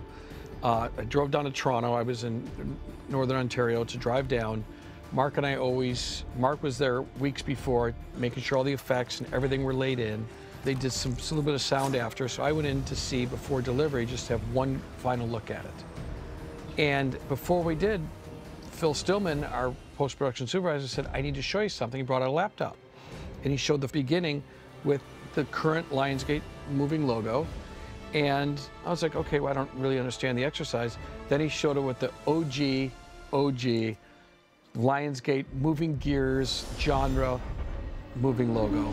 And I was like, oh my God, this is tremendous. This is insane. Wasn't revealed in Saw 1, but on Saw 2, a original logo was created by Lionsgate marketing team and became a big part of all the subsequent movies and hasn't been used in over 10 years. Phil said, well, we have a real problem. This was Wednesday night, late Wednesday night, and he said, we have to completely open the movie up, sync sound, everything is different to get this logo in. And we're supposed to deliver on Friday. It was Saturday, Sunday, Monday's a holiday. So anyway, long story short, I said, I think we should do it. He said, well, I haven't gotten complete confirmation we're allowed to do this. So they were battling around. Mark and I the next morning get a call from Helen Lee Kim, who runs all of foreign for Lionsgate, yelling at us. And yelling at us that it was our idea to switch logos. So Mark is kind of going, yep, well, we think it's really important. And Mark took the lead in this and said, it's important, we believe in it. So we knew it was going to be a little bit complicated because the film was done and delivered, but we had the will and we did it. Truthfully, it was a young man named Cooper Stevenson, who's a 14-year-old fan. There's a young man who is a huge fan of Saw movies and brought it up to some execs at Lionsgate saying, wouldn't it be great if you had the throwback logo? But no one wanted to put their name on it because we were opening up a finished movie. So they blamed Mark and I for this incredible idea. And after we figured out why they blamed us, because it was a huge kerfuffle. And it delayed the international delivery by a day, and International was really upset. I think it's going to be a fantastic surprise for the true Saw fans when they go into the theater. It's like, oh man, I haven't seen that in 15 years.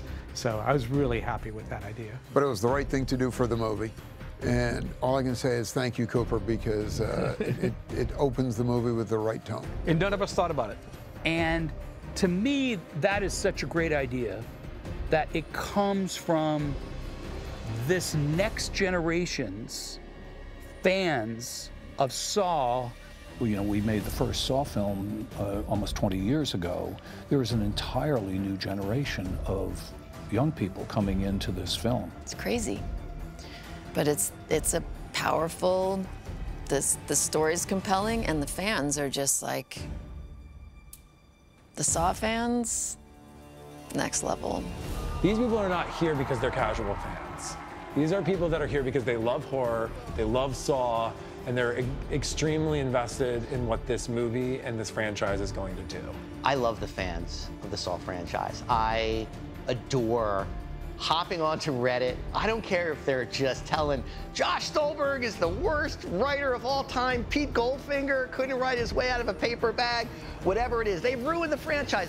I love it because I am the fan also on those websites in order to learn and engage and meet these crazy freaking people. The Saw fans are like none other.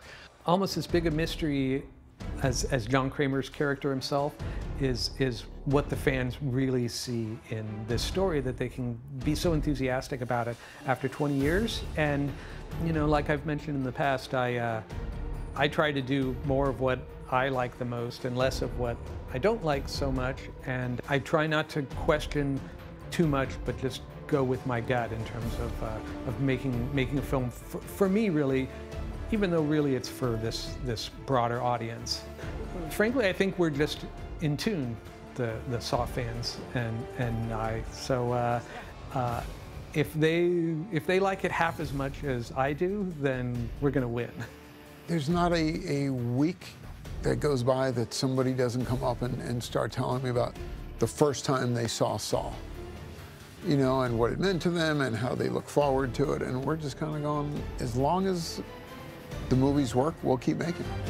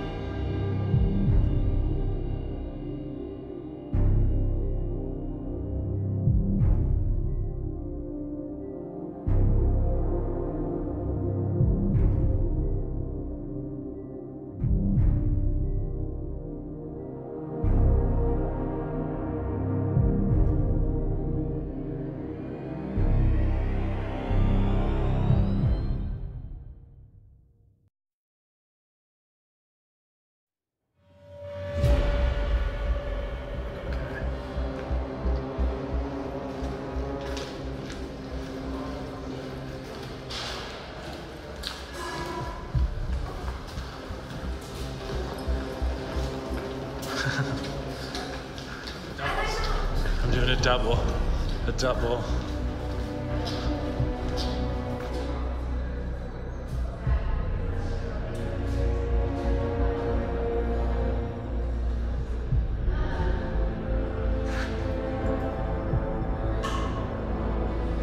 Cool, great.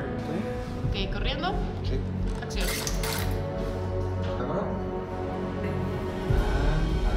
Switch. Good. Switch.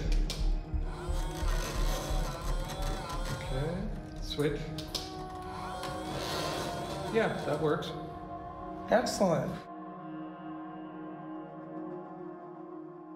Trying and bleeding out on you.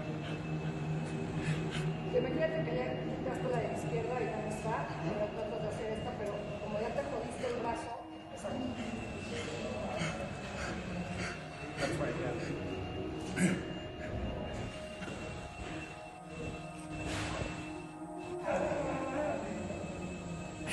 Blood everywhere, dripping all over. And then finally, you knock it off. So then you've got to stand and kick them both away. The other one, timer's almost out. You got to hit the ground, and boom, boom, they blow up. You stay on the ground. You're bleeding. John Kramer opens the door. Maybe you hear him. The click of the door open. You look up. He comes down the stairs. You put down his first aid kit and wheel down the slide. And action. Lights on.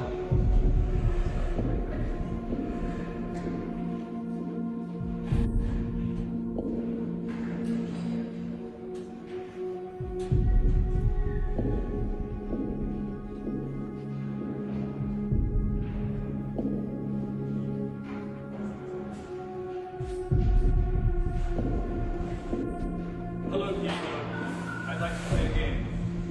Attached to your arms are two explosive devices. Pipe bombs. Easy to improvise in this room full of pipes. Think of the explosives as a sort of cancer, a ticking time bomb, a malignancy that must be cut out for you to survive. I provided you all you need to free yourself.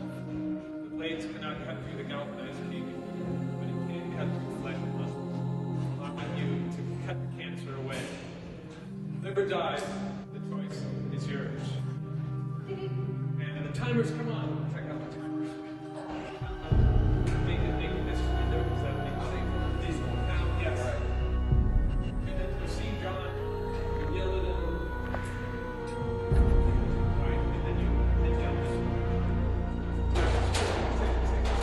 Try the door. It's not opening. Head for the stairs and let the stuff guide you. Here we go. Go ahead and stand and go for the exit door. Exit door is over here. Try to get out. It's happening. It's coming. ¿Listo? Corren cámaras, corren. Rolling. Silencio. 3, 2, 1, acción. Corte. Fire in the hole. Fire in the hole. 3, 2, 1, acción. Gracias. 1, box.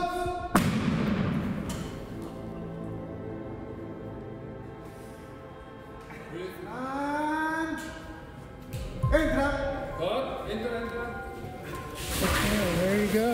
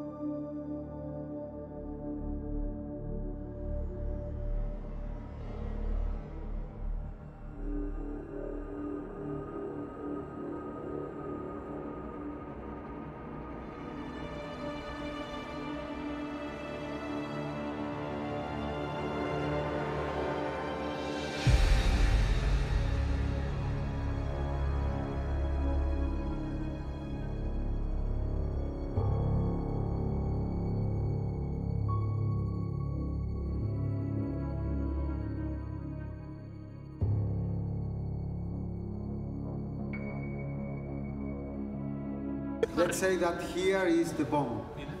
Okay? The president. Corriendo. And action.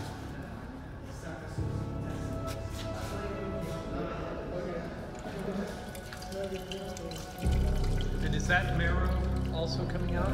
Not yet. Not yet. And it seems that... A little thicker, and we need gunk in it that lands. Because some of it needs to stay on here to make the scale go down.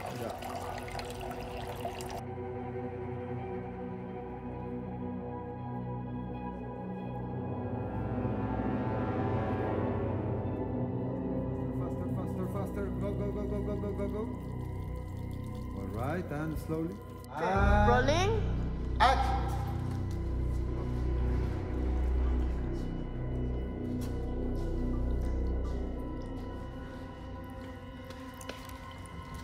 And if I say faster.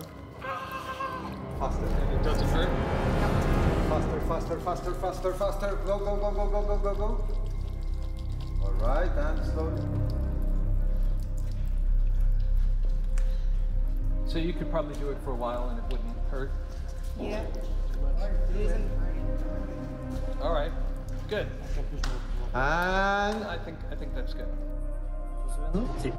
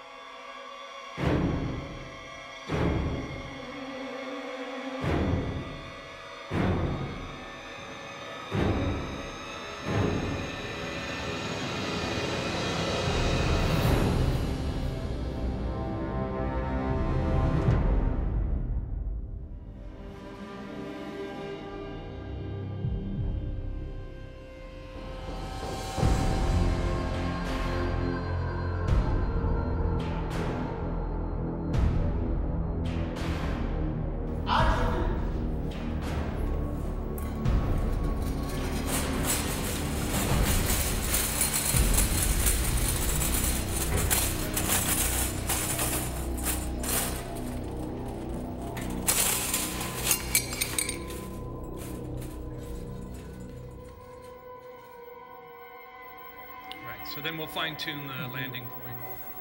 I'm gonna do it with this hand, right? Yeah. Whatever. Probably more of this side. Si se alcanza a ver parte de su cuerpo, veremos cómo. Quizás está más. Pause 1 sec.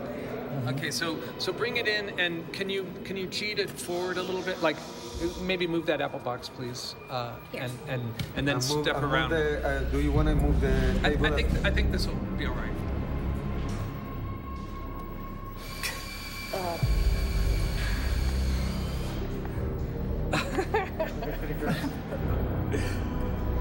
Madness. That's good. Ready? Okay, and action.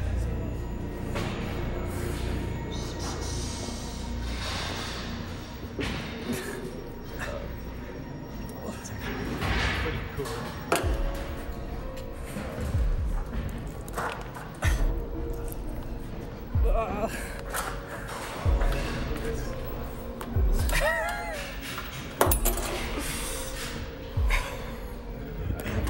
Great.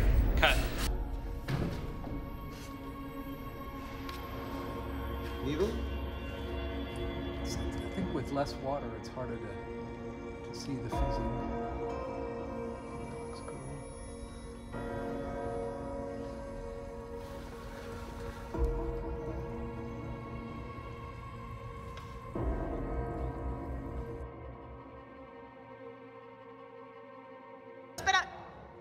Corriendo.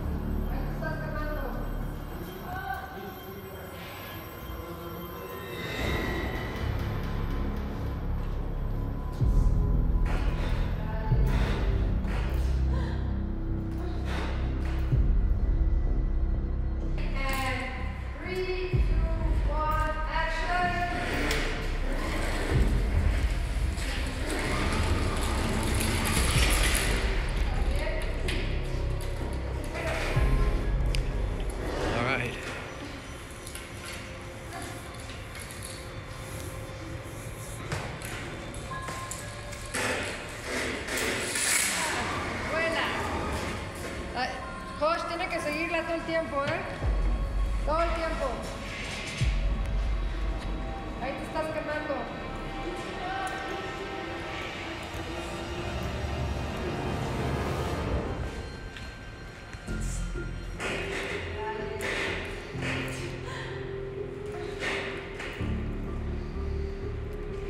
Okay. All right, cut, good.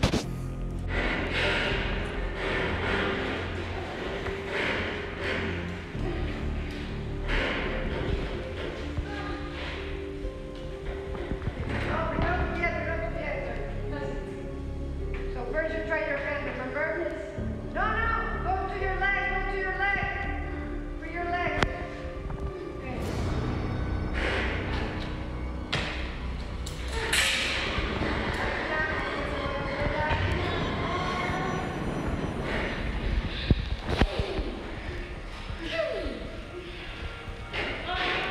Se está quemando horrible, cada vez más.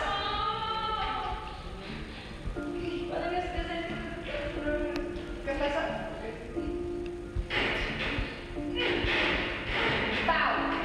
Okay.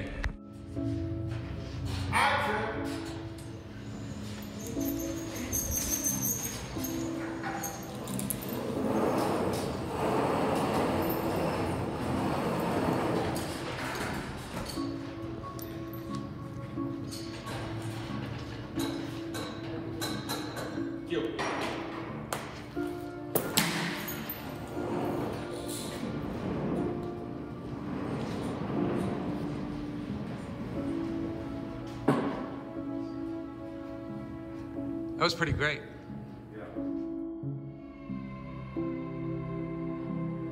Tres, dos, uno, acción.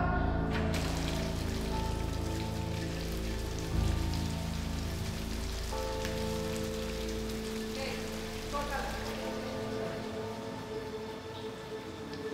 It's action. 1, 2, 3, block.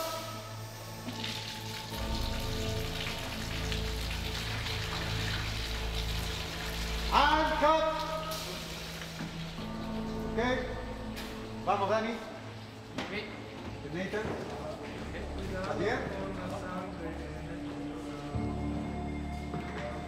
Cuando yo diga y se levanta, se eleva.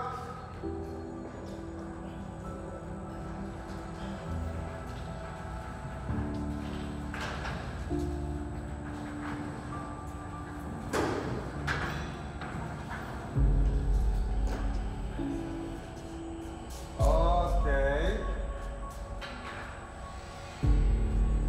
Bueno, now, okay. Para el lado de John.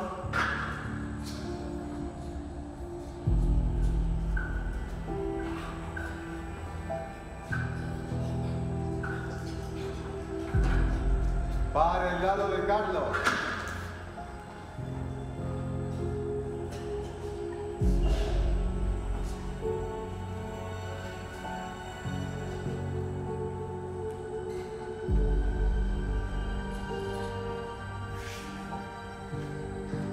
Y ponemos otra vez horizontal. Stand by. And acción, sangre.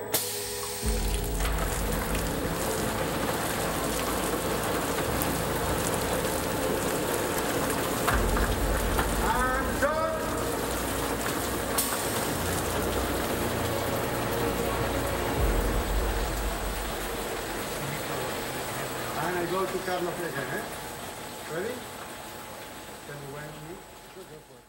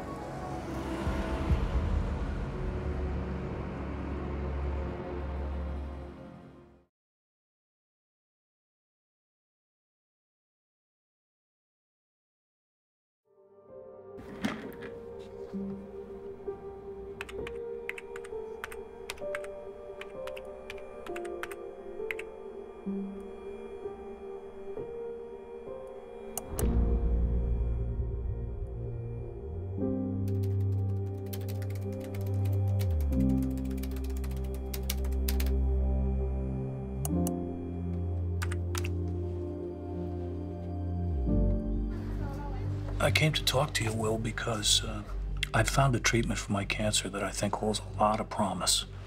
Well, the buck stops here, John. Fire away. This is a doctor in Norway. She injects what she calls suicide genes. There's an article about it. Into cancerous tumor cells.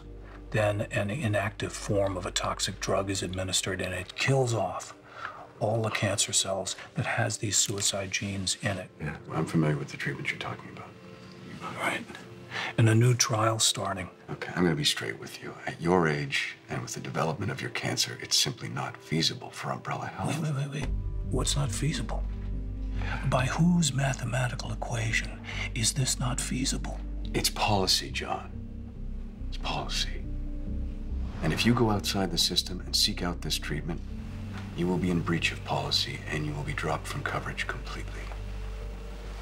I'm sorry.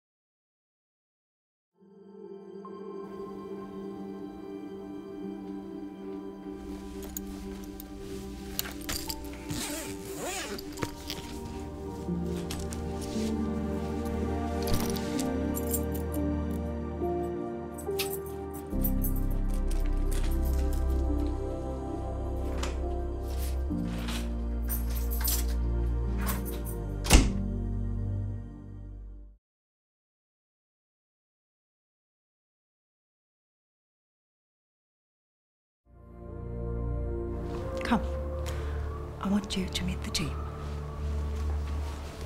Just so you know, I wired the first half of the payment yesterday. Thank you. Internet goes in and out here, but I'm sure the office has received it. So you really think you can help me cheat death, huh? I know we can. Our success rate has only improved since I shut my father down.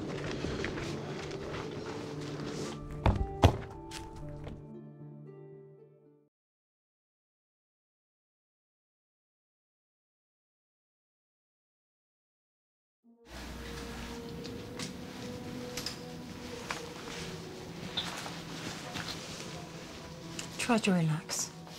This is why you came to Mexico.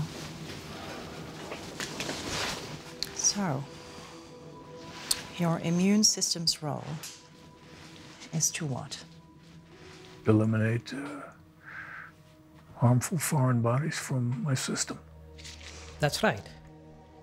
It's the T cell's job to fight cancer tumors, but cancer cells are tricky and fool those T cells into thinking they're good guys. But you know all this. We're injecting CpG oligonucleotide into your bloodstream, along with several different antibodies that bind to the receptors. These will basically kick your T cells in the arse and remind them how to clean house. Are you all right? Yeah. We're also injecting minute amounts of my father's cocktail, the NK cell counteractants. These will start to stimulate your body's immune response to directly attack the malignant tumors. After surgery, you will get full doses of this. And we're done. You did great today, John.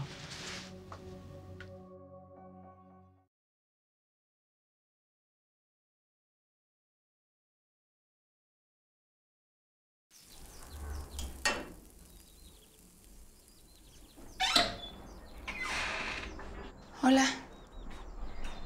Good morning. For you. Thank you, Gabriella. I cannot eat this morning because of the anesthesia. Pero se tiene que mantener fuerte. I know. Not today. You see? It's time, John. Suerte.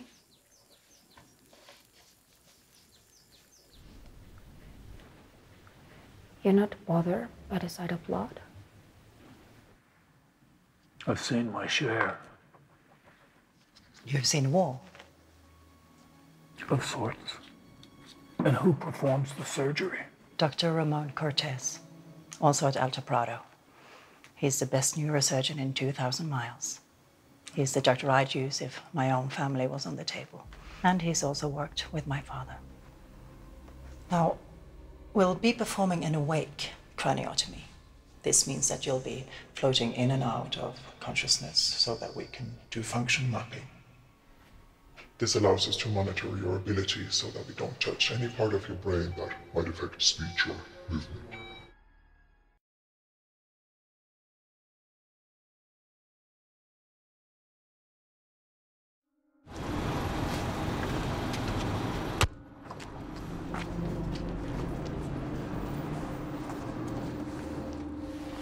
Excuse me. Do you speak English? Yes. I need to see Dr. Ramon Cortez. He's on the surgical staff here. There's no Dr. Cortez here? An anesthesiologist named Mateo. You sure you have the right hospital?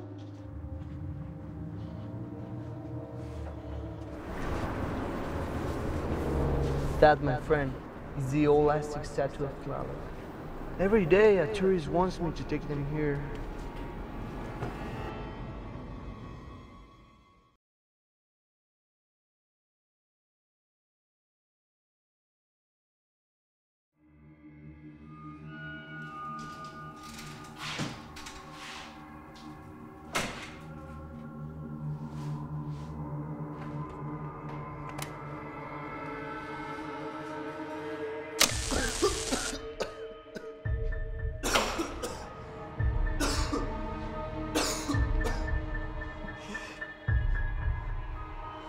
Jay? John. You call me John. Well, what do I call you? Is it Diego? Or should I call you Dr. Cortez?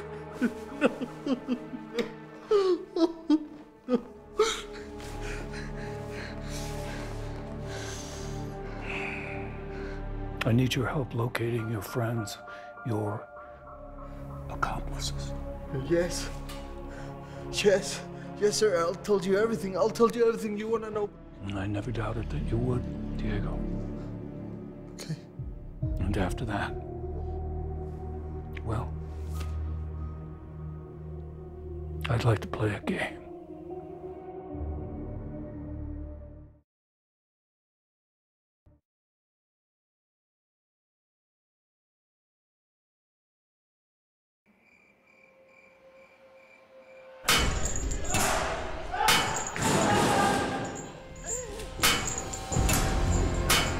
Mateo. What the fuck is going on? Why are we back here?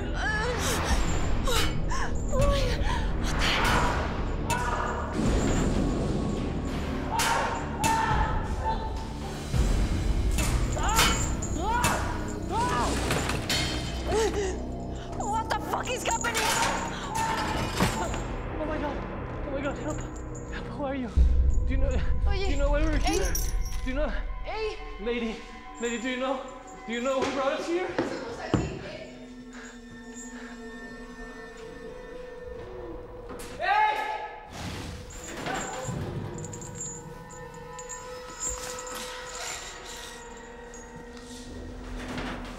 Why are we here? Why are we here? What is happening?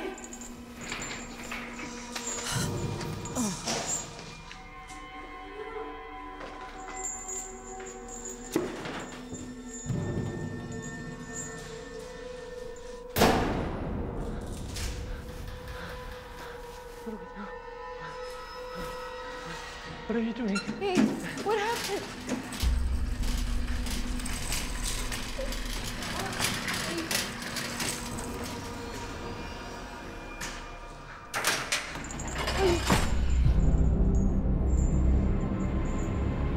John? It was you? Why? Why are we here? Why are we here? John, what is this? We're only trying to help you. That game is over. And a new game's about to begin.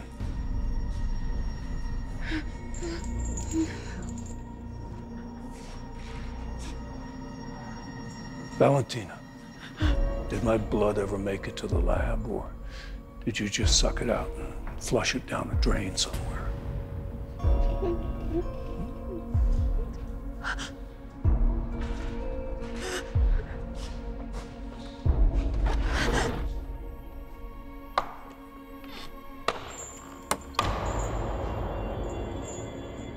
The key to your freedom is inside that box. What the hell is that? It's a Geely saw. I thought you said there was a key. He was speaking metaphorically. He does that a lot. When I get out of here, I'm gonna kill both of you motherfucker! That's a good plan. You're gonna want to really listen carefully to the rules in order to pull that off. Fuck you!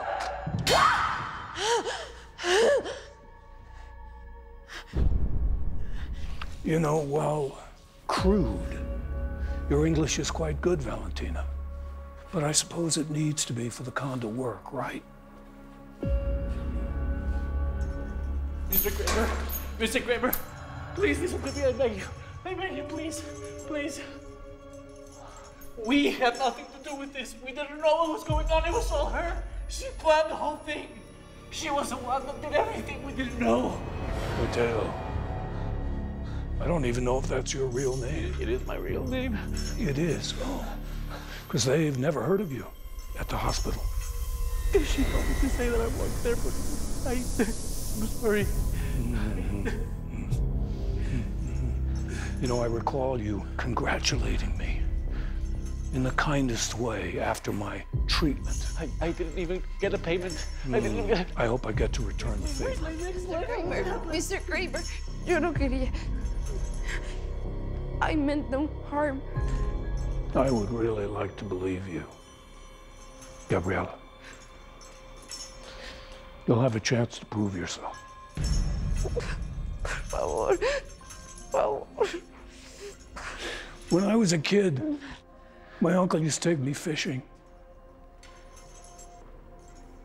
Each lure attracted a different kind of fish.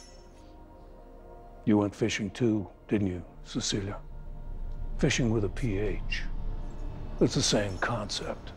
You trick your prey, you target the weak. What was the lure that you used to hook me? It was my life. My life. I desire to live another day. John, please. I can make this right. You'll get that opportunity.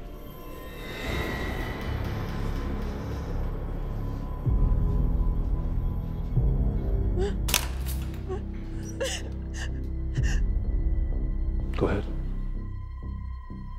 No. What? No. No. No. What? The wire saw inside that box was invented by an Italian physician, Leonardo Geely. It was essential in conducting amputations in the early 1900s. It creates an extraordinarily clean cut to the bone.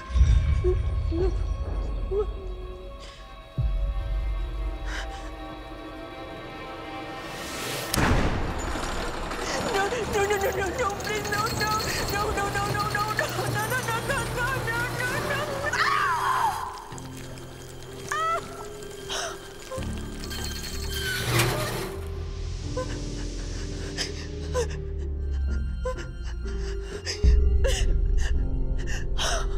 The dotted line on your leg marks the spot. Are you fucking crazy? What made you think I fucking cut off my own leg?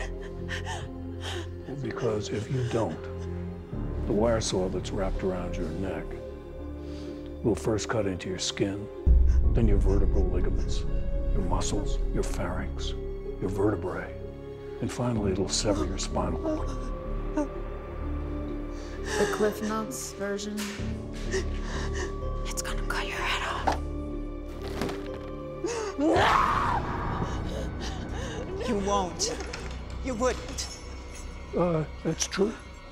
We won't. But Valentina might.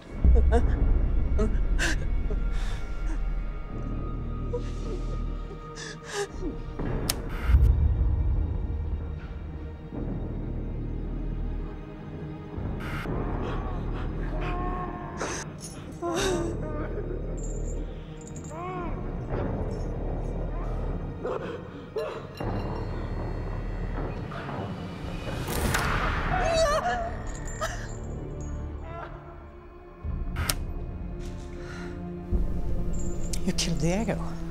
No, your friend is very much alive.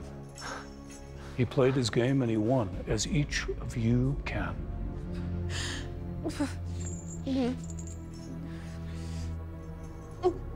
And he's a better man for it. And he gave up the 4 of you. How do you think we found you? He's in stable condition and expected to survive.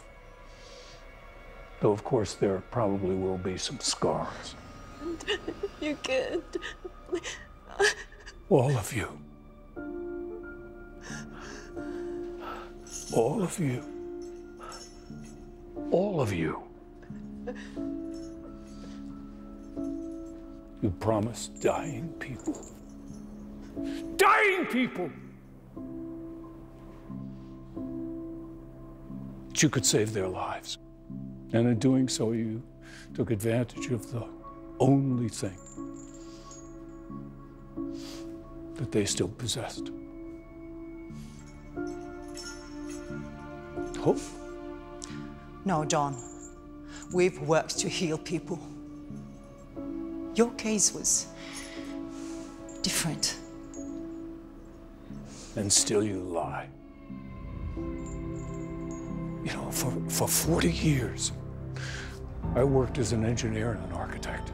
I sat at a simple drafting table with a wooden pencil. My associate Amanda here has dragged me into the digital age. She's a talented programmer and a gifted hacker. She's had a look at your bank records. Take a look. Who were those 34 people to you? John's case was different.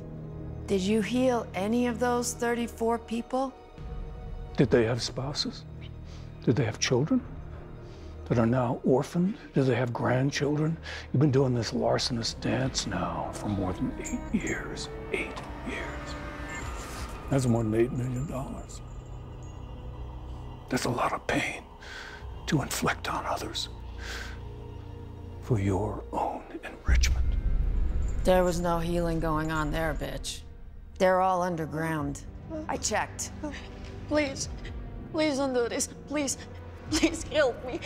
Please. That's exactly what we are doing, Valentina. This is not retribution. It's a reawakening. You're sick. You're sick, John. I'm sick. Well, I think you well know that.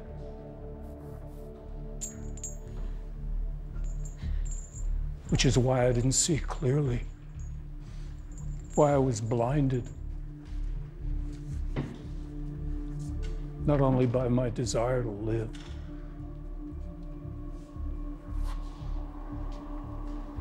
but by my fear of death.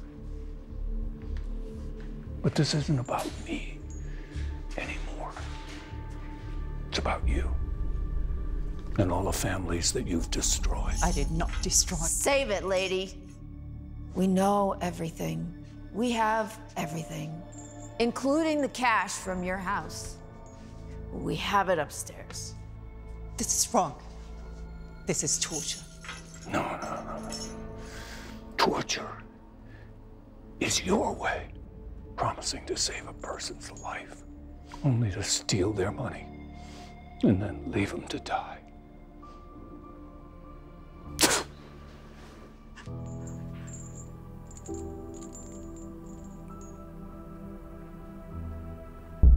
Valentina, follow my instructions if you want to live. There are more than 5 pounds of marrow in the human body. All you need is 3 ounces. There's more than enough in your femur. Just suction it out. It'll be transferred to that device right there, and it'll deactivate the saw around your neck. And please, don't hesitate, because your time is prescribed.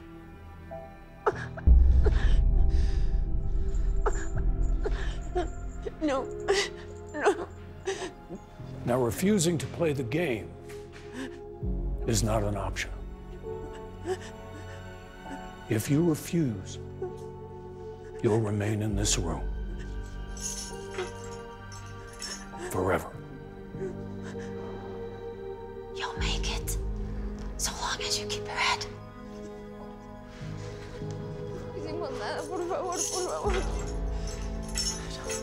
John, please. This is not right. Not right. A lecture in moral decency from you.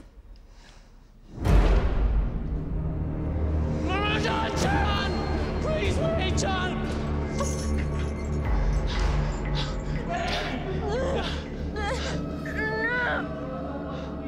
John.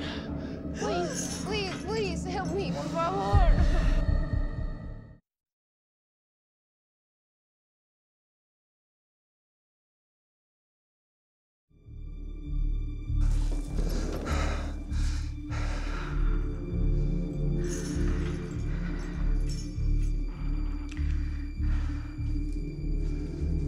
You've all gotten rich by telling people that you could save their lives. You could not. But can you save your own? This is madness. Perhaps. But in it there is method. Please, John. For God's sake. I'm begging you. I'm terrified of it. Peterson, this is serious. I'm gonna fucking kill you! That's not how we do things. Then how do you do things?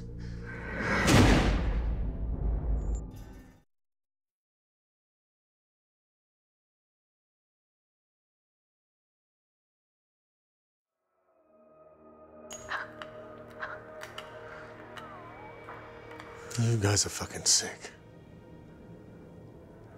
We're sick. These people kill with false hope.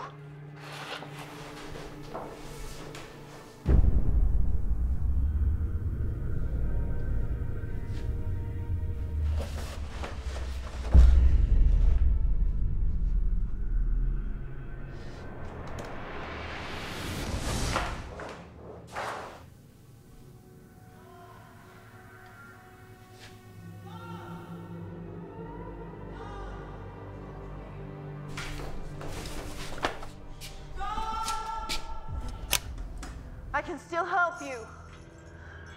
Let me call my father. He can make this right. He can. If you kill me, you kill yourself. Is that what you want? For this work of yours to end with us? Why won't you let me help?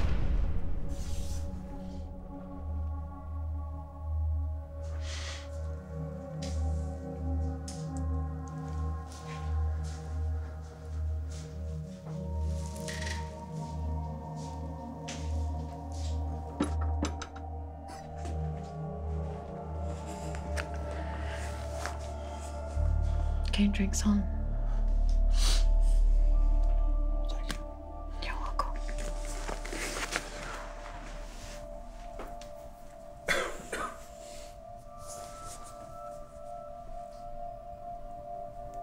What if there's something her father can do to help you? Amanda, you know as well as I do, people will say almost anything to save their own life. Yeah, but her father's real. We both know that. What if there is something he can do to help you? Great. So what, we finish the game, you die, and that's it? Amanda, the reality is, I'm dying. I am dying. You have to face that. But our work's not gonna end. And I'm trusting you. Carry on. But I'm not you.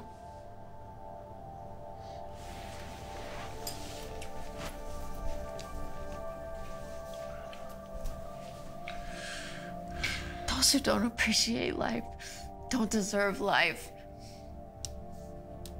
Do you remember who said that? My teacher, my mentor. Now he's just an old man who's giving up. Then fight. I won't give up. I hear you.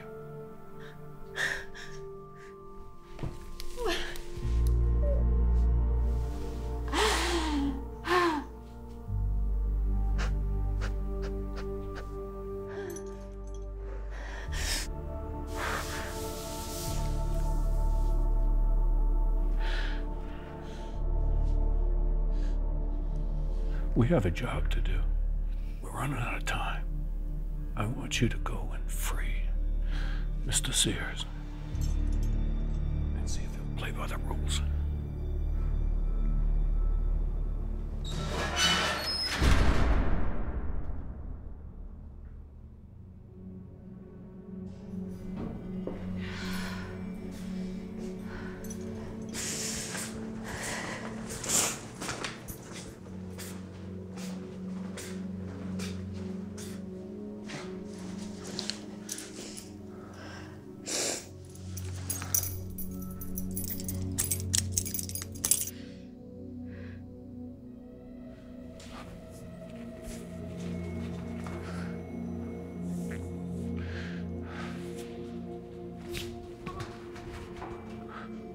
Guess we're both running out of time, huh?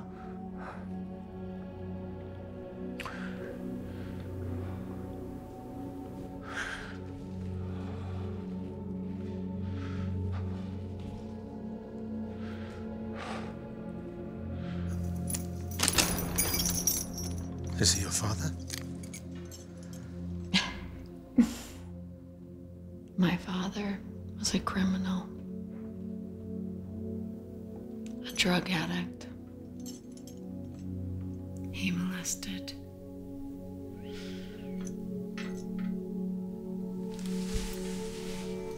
children. But thank you for asking.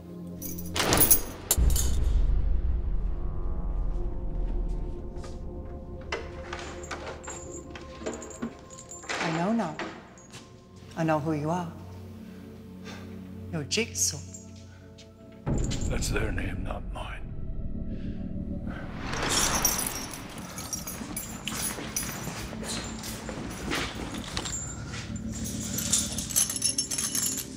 John saved me.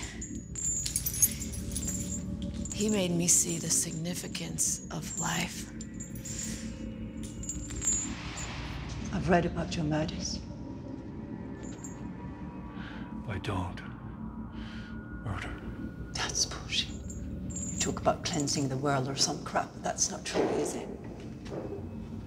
If it were, you'd take my offer and let my father heal you. The truth is that you can't live with what you've done.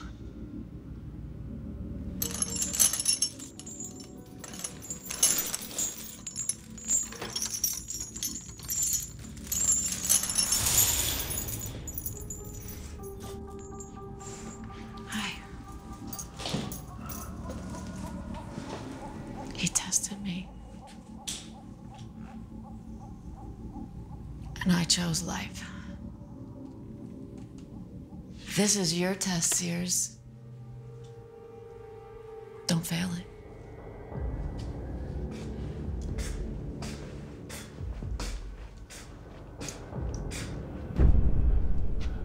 So you're taking the easy way out by letting yourself die.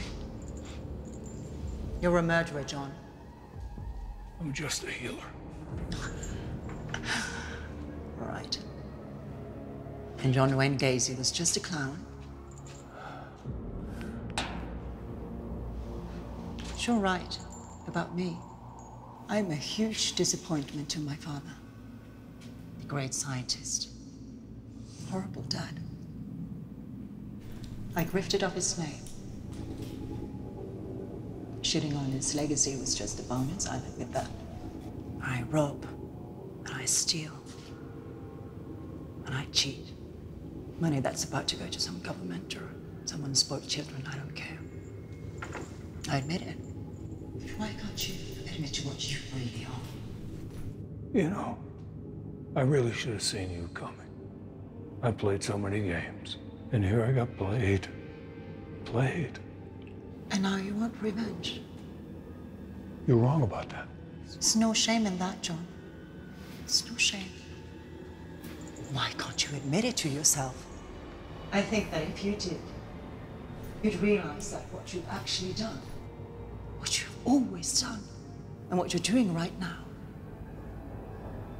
that it's a lie.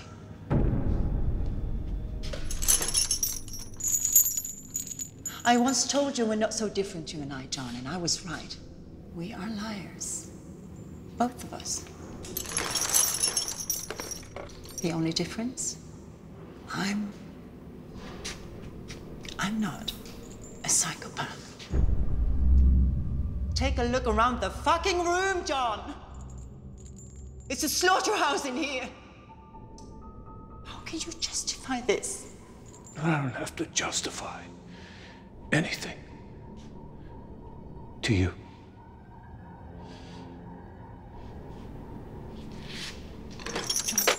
John, please. Please listen. Let me help you. Let my father save you. I swear on my life. Well, soon we'll find out if you have a life to swear on, all right? Gabriella. No. It's time. Please don't. Please don't. Please don't let him do it. Please do something. Tell him. Please, please don't let him do this. Please. Please help me. Please. Don't do this. Please.